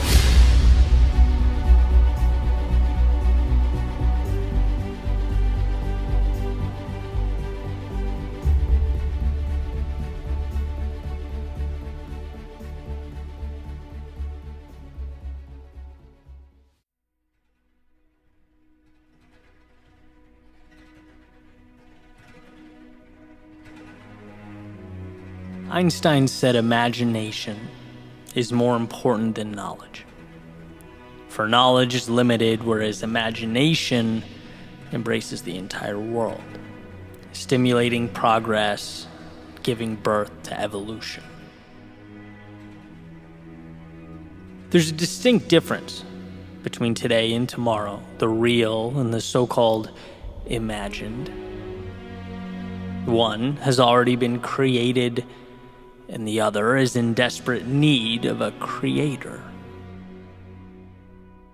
And see, until we learn that we can be proactive in this regard, imagination doesn't mean much.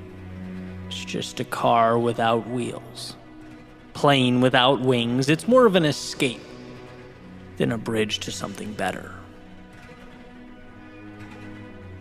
But once we realize how much control we have over tomorrow, we become, in our own right, creators. Not just waiting to read and react to stories already written and handed down to us, but possessing this incredible ability to pick up a pen and craft something new. Become agents of change. I recently came across an interesting article. Had some info that made me think. Basically, it said if you take some domesticated animals like pigs or chickens and you place them back into the wild, some of their previously repressed biological tendencies come right back into play.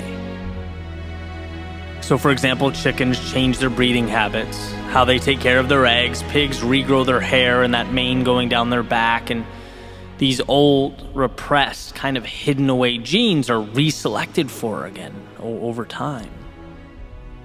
And the animals begin to reacclimate, as though that potential was never lost.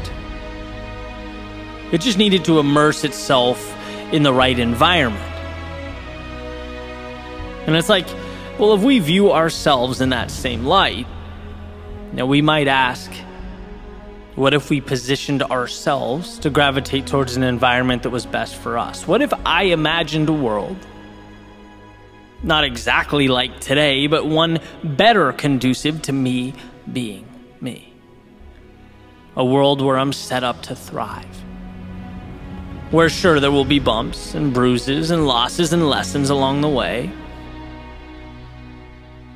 but where I'm immersed in a journey towards a destination that excites me, that lights me up. Can I find the courage to not only imagine that finish line, but also act accordingly, move towards it? You know, I always say the hardest thing to do is to recreate outcomes that look different from the current moment. Because, well, the current moment is all we know. It's all anybody knows. And by the way, it's all anybody wants to know, right? Until something new is placed right in front of them at their feet, until proof exists. Changing your life, or the lives of those around you, means you have to literally look at the road before you and see outcomes that are not there. Then you have to believe in those outcomes. You have to drive towards those outcomes, have conviction in your ability to overcome obstacles on your way to those outcomes. Truth be told, chasing your imagination is simultaneously one of the greatest burdens one can endure, as well as a key to that which makes life worth living. There's something about being human that pushes us towards hope, towards the possibility of a tomorrow better than today. And that's not to say don't be grateful. It's not saying don't see the beauty around you or appreciate the world you live in. But I believe we're here to take that torch from yesterday and move it one step forward. Maybe it's in our own lives. A small step forward in our careers, a relationship, or our health. Maybe it's improving the lives of those around us, family, friends. Maybe it's something larger, societal. Whatever it is, I'm convinced that true meaning in life is finding the courage to push one foot further down the path of possibility. To add one step to that ascending staircase, knowing that it will allow us to someday look back on today and be proud of what we faced and overcame. And as I wake up and I look around, I think to myself, that has to mean cherishing the ideas in our heads. It has to mean we understand the power of our instincts, of our beliefs, of hope. It means understanding that it justifies all the hardship that comes with taking those ideas and giving them life. Because everything around us was built with the courage to take little nothings and make them something.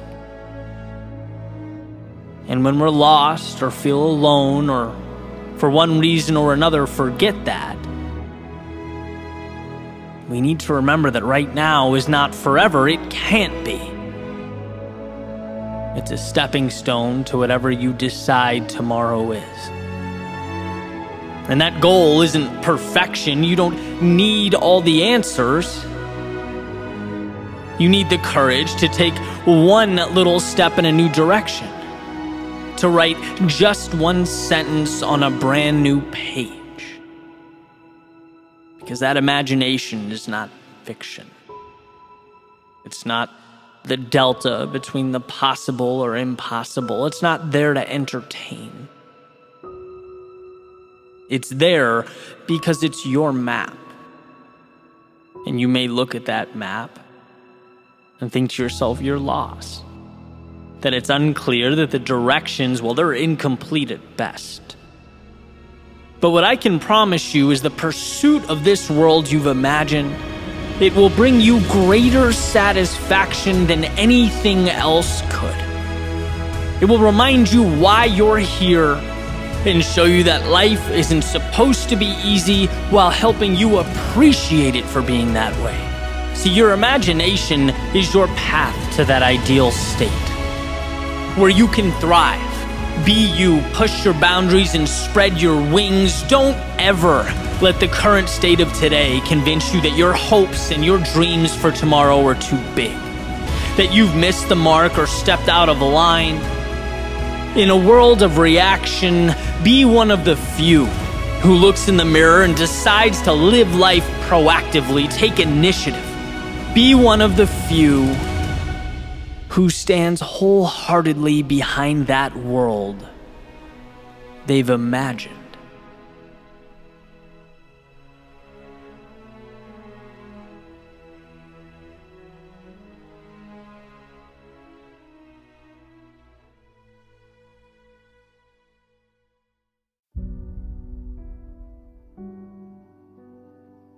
Life is delicate, defined as easily broken or damaged, fragile.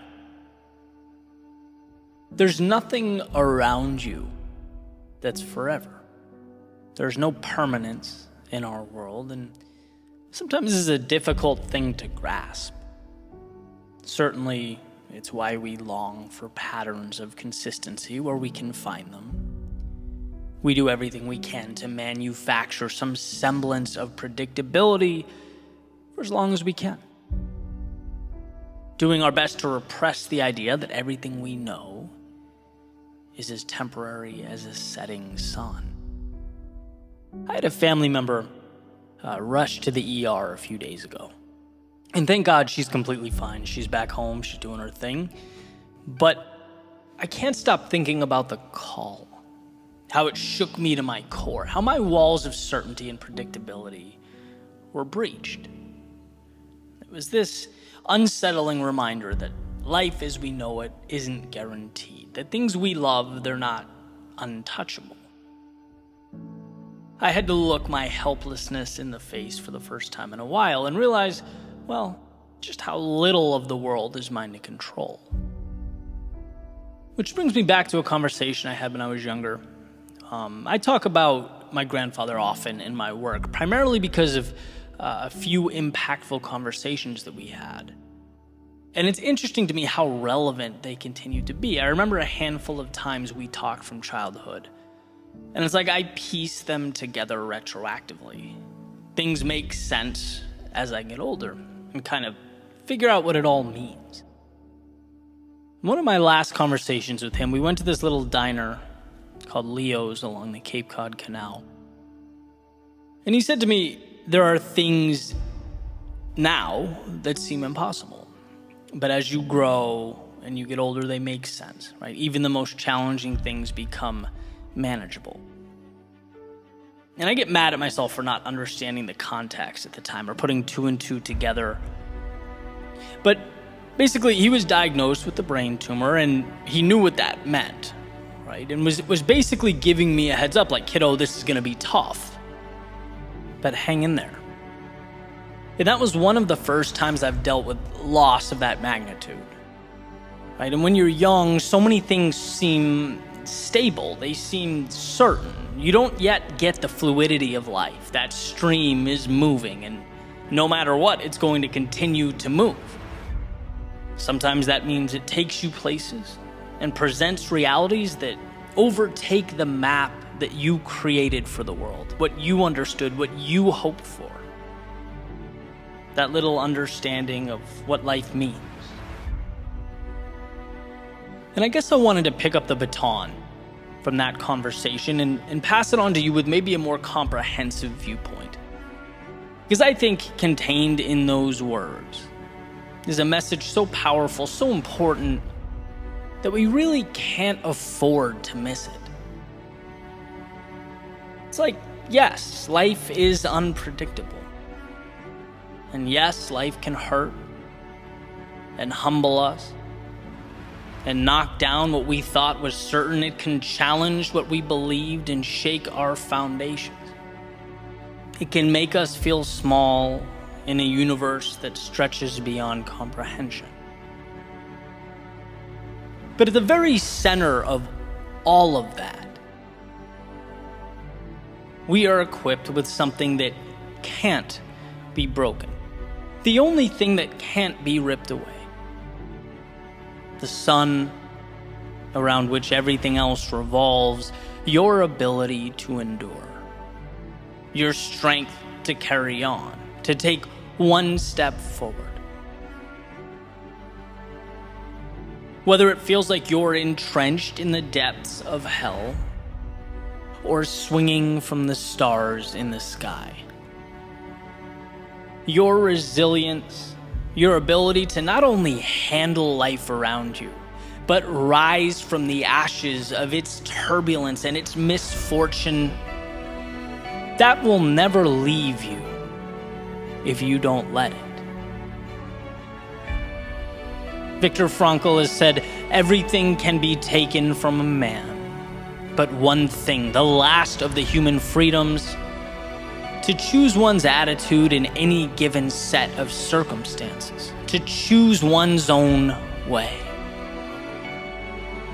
See, life might be more than we can control or comprehend, but amidst the might and power of its ocean, our determination is unsinkable.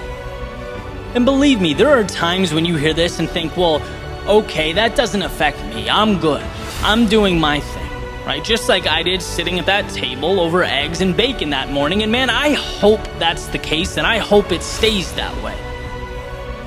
But life has a way of keeping us on our toes. It never lets us stray too far from the realization that to be human is, in some way or another, to suffer.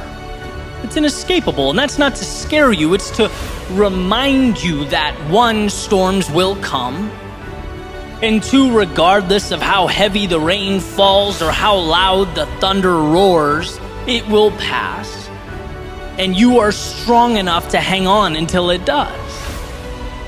That as you grow and as you evolve, you become more and more capable of seeing the inevitable, not as the world's personal vendetta against you, but as your time to dig deep and find within yourself the strength and the courage that was there all along. And that's what that morning was. A message that, look, what's coming will hurt, but you can handle it. And not only that, every time life brings you to your knees, you get back up stronger. That doesn't mean it's easy, but the point is not that it's supposed to be easy. It's that you're capable of handling a world that is not easy. You're capable of navigating a reality that is not simple, a sea that is not smooth sailing. You're equipped to handle the complex. And sometimes that little reminder is the greatest gift one can receive. There's so much I can't control, but my God, there's so much I can. The reality you have mapped out, the day-to-day, the things you've come to know and rely on, as much as we wish they weren't, they are delicate, withering away with time, susceptible to the intricacies, the trials and tribulations of life. But your heart, your soul, your world within, that is untouchable. It's the divine, the sacred, its strength limitless, its breath endless. So remember, even in the darkest of times, you are the very light you long for. And as long as you believe that, there will always be a path.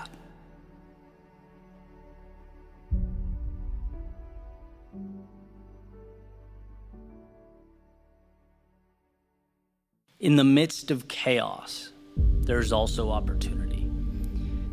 That's a quote from Sun Tzu, referencing the idea that when we are backed into a corner of some sort, or when we are low, when we're vulnerable, when we're at our worst,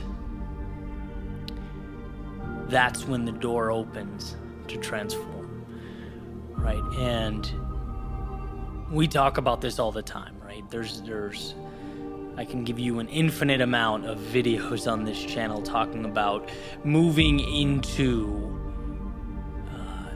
fear, that state of the unknown, breaking down what we know. And I think a lot of people hear that, but perhaps don't understand why. And that's why I wanted to make this video, because when I understood why, like so many things, my perspective changed. And this was a big one. It was big with regard to how I saw my life, my role in the trials and tribulations of the world. Why do one thing that scares you every day? Why do the difficult thing? And the best explanation I've ever heard, I was listening to one of Jordan Peterson's online lectures. He's talking about order and chaos, right? Our natural inclination, our understanding is that chaos equals bad, right? When we think chaos, we think moving pieces, we think, disaster, something we need to move away from. And that in itself is the problem. That instinct, or that rash, understanding. In reality, chaos is just as important as order. They are night and day. You can't have one without the other, and you need both. Too much order is when we are stuck in a status quo, when there is a lack of growth, when things are very structured, very simple, and they just feel the same, right? We become accustomed to a certain truth.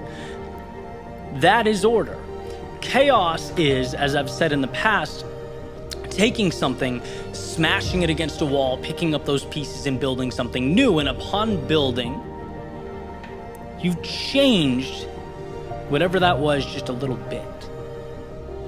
You've changed your understanding a little bit of yourself, of that object, and of the world, because life is a perpetual staircase. It is being on a step, stepping out into some crazy unknown where you no longer understand what is going on, leveling up, growing, figuring it out, picking those pieces up, and then moving on to the next step. It is building and breaking, and building and breaking, and building and breaking. So why step out into the unknown? The unknown is the only way to break the status quo. The unknown is the door into a next level, a new you, a new reality. When you look at it, human beings want to bucket things into good or bad, right? And when the reality is, most of the time, the truth and the value, the reality is in the gray area, right? So when we think about the good times, we think this is what we want. This is ideal. Things are fluid. They're simple. But that is antithetical to change, right? Change comes from chaos. Just like when I thought things were going wrong, my first thought was always, oh my God, the world's ending. This is not good. We need to find a way to completely mitigate this, to change the situation. Now, when the wheels fall off that metaphorical wagon, what I think is, well, here is the opportunity. Here's the opportunity to build that new step, to create a new order so that I can live my life differently. See, we don't level up unless the situation around us requires that we do so. Sometimes life doesn't give us a choice, right? Sometimes the world backs us into a corner, but there are a lot of situations where we need to manufacture that chaos. We need to drive that change, climb up that ladder. It's funny to think about, some of those people that we emulate, that we look up to. And, people don't talk about the risks that were taken and how many times they picked up their life, they picked up their status quo and smashed it with a hammer so that they could rebuild it. and have something a little bit more sturdy, a little bit bigger, a little bit stronger. That's how wisdom is created. You know, when I look at that cycle now, and I see it as the answer. You know, when I haven't had one of those calls or Zoom meetings, or haven't created something, haven't, fill in the blank, that gives me that feeling in my stomach of at least some semblance of anxiety, I'm not growing, right? The things that gave me anxiety 5 years ago, most of them are commonplace today, right? That chaos is very much order now. So what's going to be the new thing, right? That was the ceiling, now it's the floor. Well, what's the new ceiling? And that's on us to create. That onus is on us to build, right? Constructing a different world means reassembling the pieces. And so I want that message to be clear. I want everyone to understand that when someone says, what you want is on the other side of fear, or keep going, don't give up. Well, why? The reason is because that chaos is your ticket to the next level, the next staircase. That anxiety and sometimes that suffering is a portal to transformation. And it's hard in the moment to understand that. You know, I'd never sit here and say it's easy. But you know me, and one of the things that changed my life is the understanding that the best things are not easy. The value is in what's difficult. The meaning is in that unknown. I think life is a beautiful thing because the pieces we need are everywhere around us. And it's a really cool realization. It's like everything you need exists. It's out there. It's waiting for you to pick it up. It's waiting, it'll correspond with the picture you want to paint, the road you want to take. But that requires stepping off the stage you're on and heading towards another.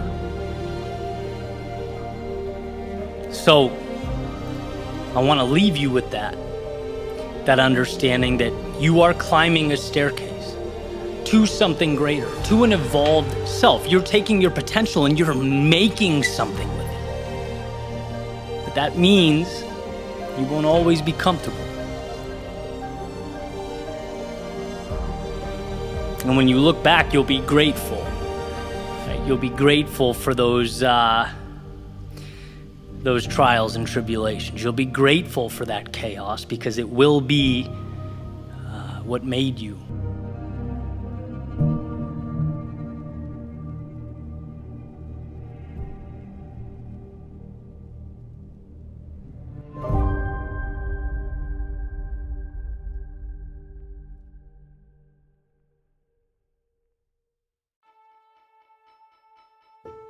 What's one thing I wish I knew when I was younger that I think people could benefit from today? What single piece of information could have the biggest impact?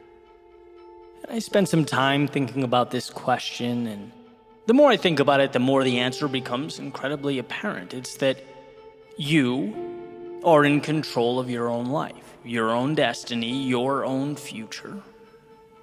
And when you take accountability for yourself, life changes. Period. And if you thought that was obvious, I would advocate taking a look around. Maybe a stroll through social media, the Twitters and Instagrams and TikToks of today. And no, that's not the real world, but it's certainly a microcosm of the real world. What do you see? Well, you see chronic blame. I don't like where I'm at or things are, so that must be your fault or their fault or someone else's fault. You see people looking everywhere but in the mirror, actually seeking out victimhood. because that's what brings the attention. That's today's currency. It's much easier to be the victim than the hero, because being the hero means you have to sacrifice something. It's people saying the news or some institution or the federal government is the problem. And if those things would only change, then we'd be good. Let me explain why I think this mentality is self-sabotage, and why I would take younger me by the hand and I would say, listen to what I'm about to tell you. Where you start is often outside of our control. Let's be real, life is not fair. We don't all get dealt the same hand. But this next part, as I once heard Will Smith articulate beautifully, is the same for everyone. What you decide to do about it right now is what matters. And that is the control that we all have. It's not your fault where you start, but it's your responsibility to choose where you end up. You can shake your fist at the sky, or you can start building a life that matters to you. It's easy to blame the world, to be the victim, at least in the short term. But a fulfilling life is about meaning, about fighting for something valuable, about evolving into the version of yourself that you always knew in your heart you could be. You just had to unlock. See, no one down the road was ever happy with themselves for blaming the world while they bitterly remained stagnant.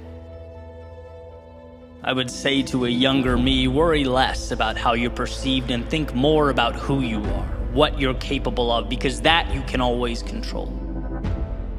Stop losing yourself in the news or whatever the narrative of the day is.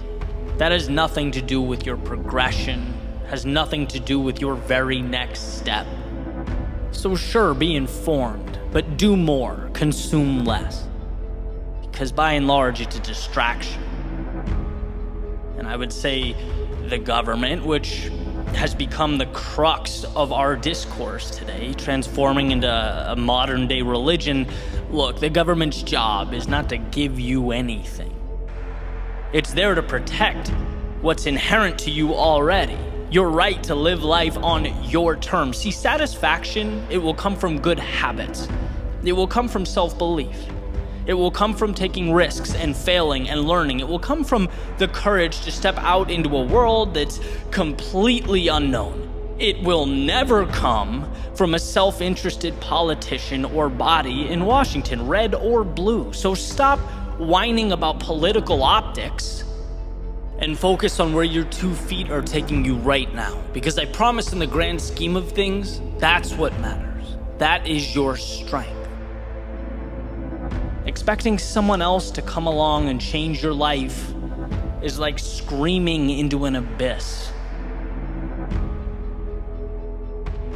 I would say to my younger self, when you start looking around and seeing what everyone else has, and beating yourself up for not being as good or feeling like you're behind, look, it's great that their success motivates you, but dwelling on it won't make your life better.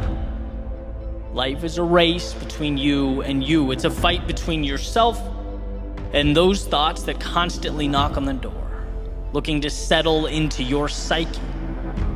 If you defeat that demon, you'll be where you want to be, regardless of where others are.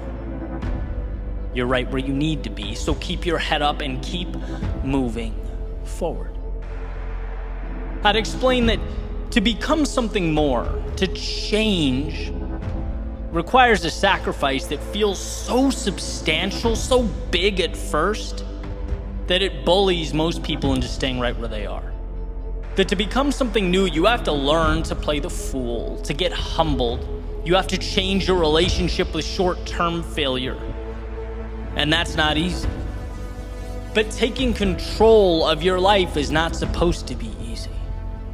Only worth it. They're different. And I can certainly look back at my own life, think about the times where I was so busy pointing out that I didn't even think to point the finger at myself. I was so worried about life being unfair that I existed in this temporary state of paralysis, the whole time not knowing that I could have been stepping forward. Could have been tapping into the single greatest power I possess, control over my own life. See, every time you feel anger or the need to blame those around you, you're taking the spotlight off of what matters and placing it on things detrimental to where you want to be, to your journey and your future. Even the most unjust, arbitrary things. Let's say you didn't get that promotion you were beyond qualified for, or you were mistreated by someone, or things didn't go the way you wanted them to. You can fill in that blank, but refusing to blame others and immediately taking responsibility, again, even in a situation like that, it gives you one of the greatest advantages in life. It gives you that gift of control. You can now assess the situation. You can now ask yourself, hey, what can I do to change this? You can delve into the why, find the lessons and the value. You can come back and reapproach this thing stronger.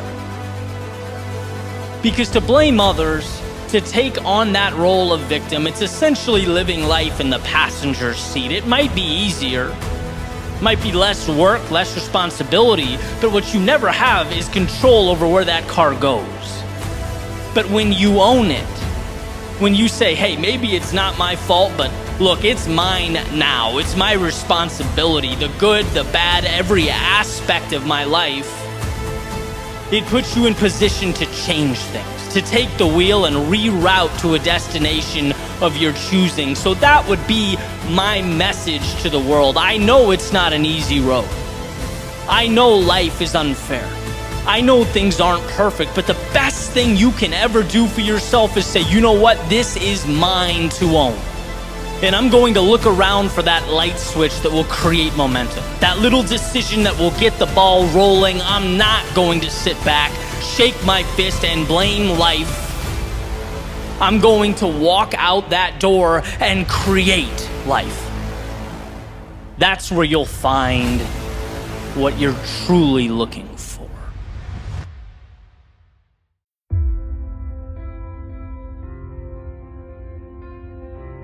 Every once in a while, for a brief moment in time, we need to pause. We need to take a breath and ask ourselves who we are. Of course, not in the literal sense, not the reflection staring back in the mirror, but in the context of the road you've already traveled, how far you've come. Because it's easy to become consumed with what's ahead, especially when you can start to feel that finish line. You can see the top of the mountain. When you know everything is about to be on the line, your greatest test awaits. But here's one of the greatest secrets I've ever been told. That test is not about right now. It's not even about the future. It's about the foundation you've already been building and trusting yourself to be you. It's all those times you could have said no, but you didn't. How you, like so many others, could have taken that easy road, but you opted for something greater. No, my friend, this obstacle before you is not where you prove or make or create yourself. It's where you simply verify who you already are. Cash in on a prize that's been years in the making. It's where you validate the price you've been paying for as long as you can remember. And what you need to take with you, what you need to understand right now more than any other time, is that you aren't here to simply survive or navigate foreign territory. No, you were made for this moment. There's a saying that pain is temporary, but quitting is forever. And that simple quote has got me through some of life's greatest trials and tribulations, most challenging times.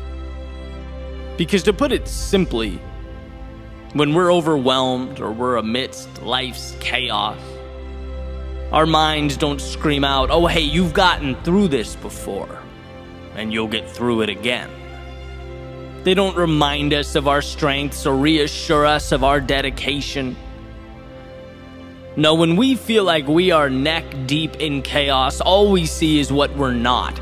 That's why people quit. They become consumed with the dark, forgetting that the answer is a light switch away, overlooking the fact that they already have everything they need. So let this be your reminder that getting across the finish line doesn't require some miracle. Doesn't require you to do what no one in humanity has ever done before. No, all it asks is that you believe in yourself, to hang on when others would let go, to continue forward when you most want to turn back.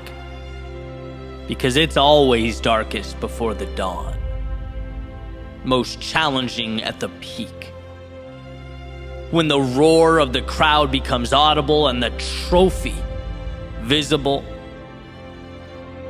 find it within yourself to rise amidst the pressure, not to shrink, but to expand, to be the most powerful person in your life, you. Because right now, in this moment, you have arrived. Years from now, when you look back, make sure you remember one thing about this moment: that you gave everything you had, that you leaned in on those late nights and those early morning wake-ups, the hours upon hours in the books, the preparation, dedication, and the resilience, that you knew who you were and let it manifest and lead you into the future. See, we all find ourselves at this fork in the road, the one where we have a decision to make. Will I survive or will I thrive? Will I exist or will I truly live? And in the race of life, it's when our hearts pound in our chests, the blood flows through our veins, our lungs cry out for air, our minds beg us to stop, slow down, relax. It's in that moment that we must carry on. We must be our best. We must put all those little pieces together to create our masterpiece, to breathe life into the foundation that you have been standing on this whole time. See, this moment is yours. If you're willing to endure, to hang in just a little bit longer, give just a little bit more, if you're willing to put all of yourself into the task before you, you may just be amazed at what life gives back.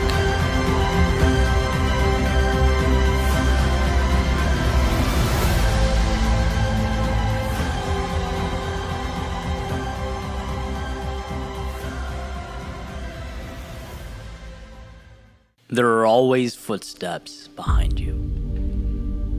It's an idea I talked about years ago, and it stemmed from a quote from Mark Cuban. He says, look, you need to be working 24/7 like there is someone constantly around the clock working to take it all away from you. And I strongly believe in that notion. I think there's a lot of value in that understanding. It's a way to help you level up, right? Because the idea is, in life, in the world we live in, there is no cap on what we can be doing. And short of driving yourself crazy, there's value in the understanding that the place you arrived at, the place you said, all right, I did my best, that was my limit, that was the peak, maybe it was extraordinary, maybe it was progress, but it was not your maximum. Why? Because that word means nothing. When used in the context of human potential, it's an infinite thing. You can't put a finger on someone's maximum, on someone's limit, on someone reaching their full potential. It's an arbitrary number, right? And so that was the idea. Long story short, I was running and I would run around the Charles River in Boston, and I would really excite myself. I would get worked up and force myself to dig deep when I saw, someone run by me, or even the idea that someone would. It helped me, when I wasn't feeling my best, to suck it up and push myself. And so there was value there, no question. But I had an epiphany the other day as I was, you guessed it, running. And it's related to the concept in The Sound of Footsteps. And I'm not sure if it's a parallel idea, maybe a progression, or maybe it's the result of 5 years, 6 years since writing that, immersed in the world of entrepreneurship and speaking and being a creator on YouTube and on these platforms. You learn a lot about yourself. And this particular situation helped me realize that. I was doing a 9-mile run down A1A in South Florida, it's one of my favorite places to run because it's just straight shot, straight up. You don't have to think. You can just one foot in front of the other and, enjoy the run. And as I've been, working my way back into running shape, coming back from an injury, it's been beautiful. And so I'm a few miles into this run, and sure enough, someone blows by me, probably going at a 5.5, 6 minute pace, right? And my first instinct is, whoa, Ed, time to level up, man. What are you doing? Like, that's not even close, right? Sound of footsteps. Someone was behind you, someone's working harder, someone's going faster, there they go, here you are. And then I had this realization, a very common sense realization. You're gonna see that dude and pass him a mile up the road. Because unless he is an incredible athlete, that's not maintainable. You are going at a slower pace, but you're going further, and you will pass him. And then I had a second thought, which was, who the hell cares? The sort of old notion that the speed of others is some way related to you can be troubling, right? And again, there is no right or wrong, left or right, good or bad. The world exists in this gray area. And I believe that if you can find value in something, utilize it. If you're someone that gets motivated by that type of thing, sometimes I am, a lot of the time I am, green light, use it. But I think that highlighted a trap that I've fallen into, that I think a lot of us fall into. We hear those footsteps. We see that 6-minute miler go by us. And we think it's somehow reflective of us in our journey, or correlated to where we're going, or says something about us, when in reality, it means nothing. Like there's a it's comical that I'm sitting here even talking about it right now, right? Because the relationship between my goals and his goals are nil, none.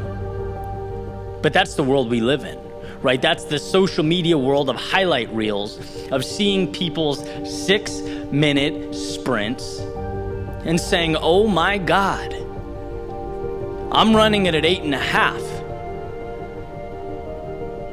It's like, yeah, well, 1, he went 1 mile, you're going 9. 2, you're running different races. 3, your finish line is all that matters.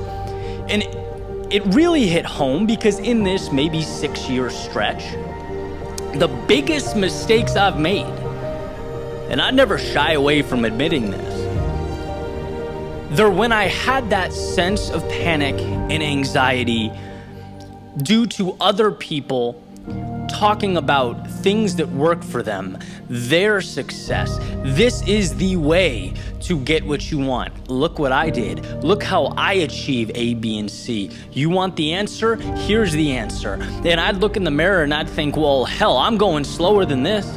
I'm not there, right? I'm not doing what they're doing. And they had a little bit of success there, right? Better change my plan, better pivot, better integrate, their steps, their processes. And that's always when I get in trouble. That's always when I have to take a step back and say, Ed, what are you? This is not you. You had a plan. You had a finish line. You had an idea that you believed in. And now what are you doing? Right? And I'd have to reel it back in. And this happened a few times, right? Because sometimes it's not as obvious. Sometimes you forget your value, what you're giving to the world and what you love to do, right? If you're going down a highway, there are a lot of exits.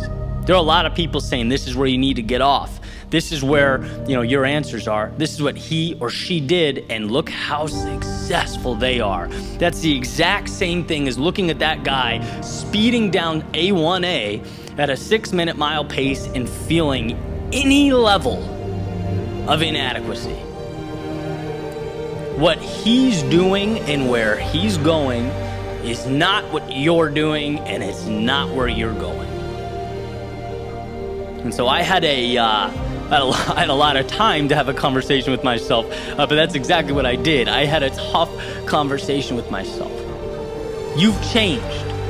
You've changed since you wrote that speech, and that's a beautiful thing because, my friend, if you're not changing, you're not learning, you are dying. And there's a time and a place, again, for everything. Yeah, if you're looking around and everyone's working harder than you, hey, maybe that's an indicator. Maybe you need to ask yourself the question, what am I capable of?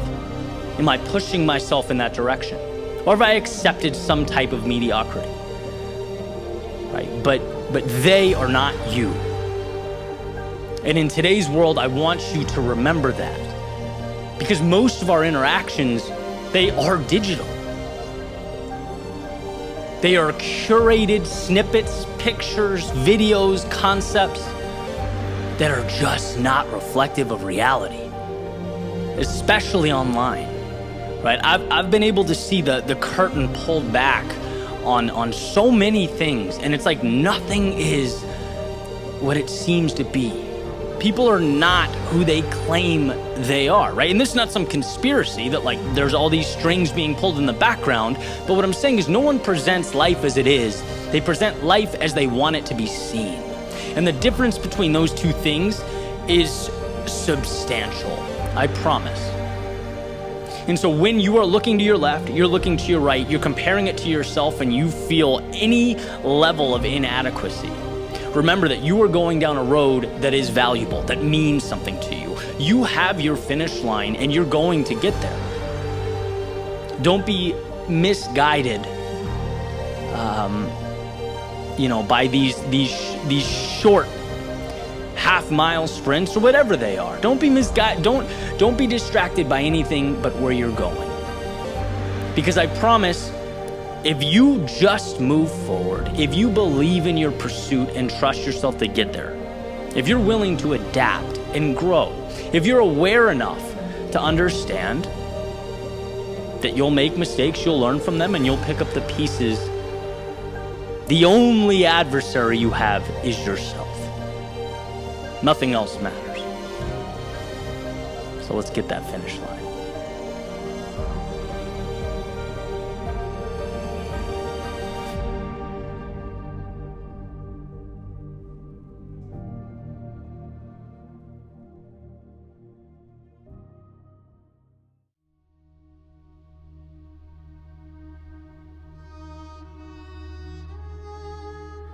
There's often a vast distinction between what we think is holding us back and what is actually holding us back.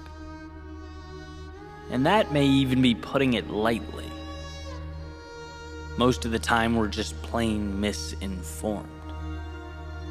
Most of the time, we're looking externally at irrelevant discrepancies between ourselves and someone else.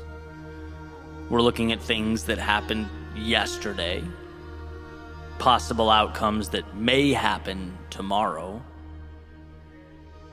We're creating entire stories, crafting narratives, building hostile worlds that simply don't exist. When what we need is simple: to give ourselves permission, to let ourselves walk out that front door and towards what we long for. And this came to light recently. I shared a simple 20-second message on TikTok where basically I highlighted John Green's quote about the best things in life occurring after we find the courage to depart or leave where we are, right? To build again.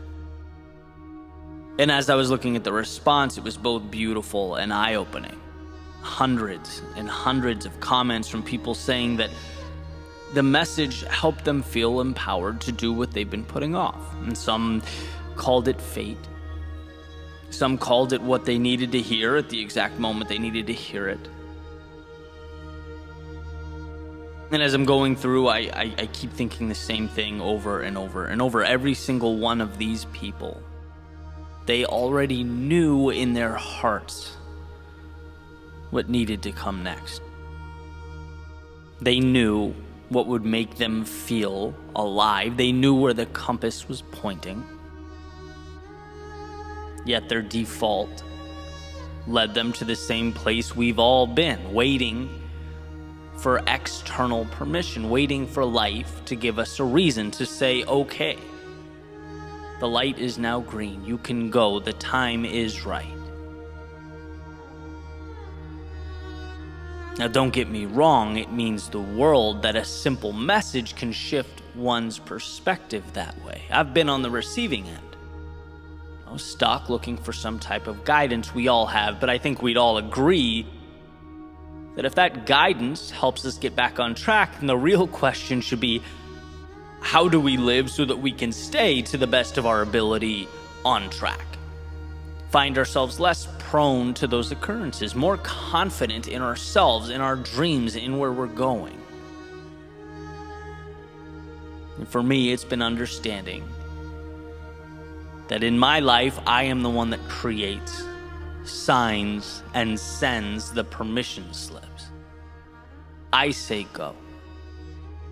And when I remember that, I'm free to do what's best for me. I'm simultaneously the architect and the pieces, the wind and the sail.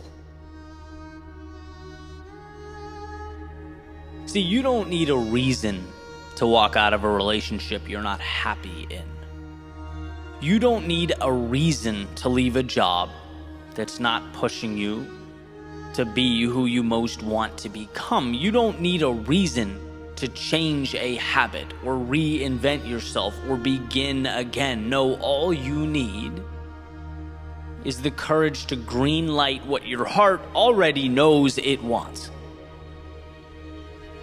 We think that the external world has the answers for us, when in reality, we've had them the whole time. We just want something to point to say, see, I was right. But we don't need to be reactive. We can be proactive.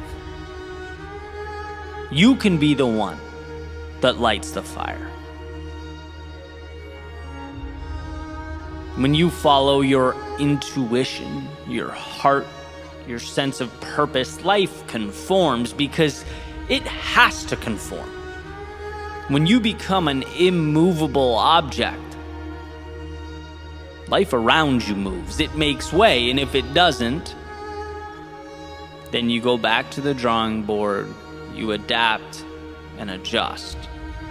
And that's the beauty of life. That's how we build meaning, trusting ourselves to walk into that resistance. Because the friction and the headwind is never what's holding us back. Are they uncomfortable? Yeah. At times. Does it scare us? Sure. It's supposed to. But it's not what holds you back. Waiting for someone or something to come along and greenlight your journey through life is what holds you back. And it's funny, I think we again and again overlook the simplest of truths. The hardest part is starting. It's convincing yourself that 1, it's possible, and 2, you're worth it. Everything else you face from the second you walk out that front door can be conquered. In fact, we ourselves grow along the way so that we can rise up and meet the demands of life, but it's unquestionably doable. That thought as you look out the window, right? What if the worst case scenario happens? It can't. Because the worst case scenario is sitting in that seat your whole life, looking out the window and imagining a world where you found the courage to be more, to explore, to live life as it was meant to be lived. But let's say that what we fear does come to fruition. Then I ask, what are the odds it's reversible? Probably high. Let's say I want to start a podcast and I finally work up the courage and I get my mic and I start my show and no one listens. But I keep going and I keep going and nothing sticks. And most importantly, I learned, look, I'm really not crazy about this idea. It wasn't what I thought it was. It's not me. Okay, perfect. Now you know. And sure, it took time to learn that lesson, but you have the rest of your life to continue the beautiful experiment, to search for what lights you up. But you found the courage to explore, to try, to begin, and you are now better because of it. That's your worst case scenario?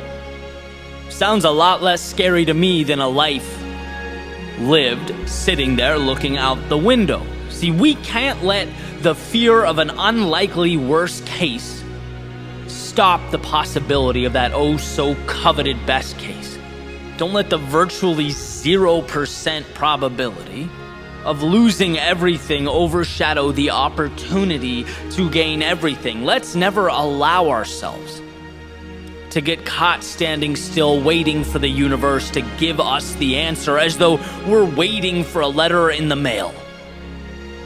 No, give yourself permission to see the upside, to make your own decisions, and most importantly, to live your life.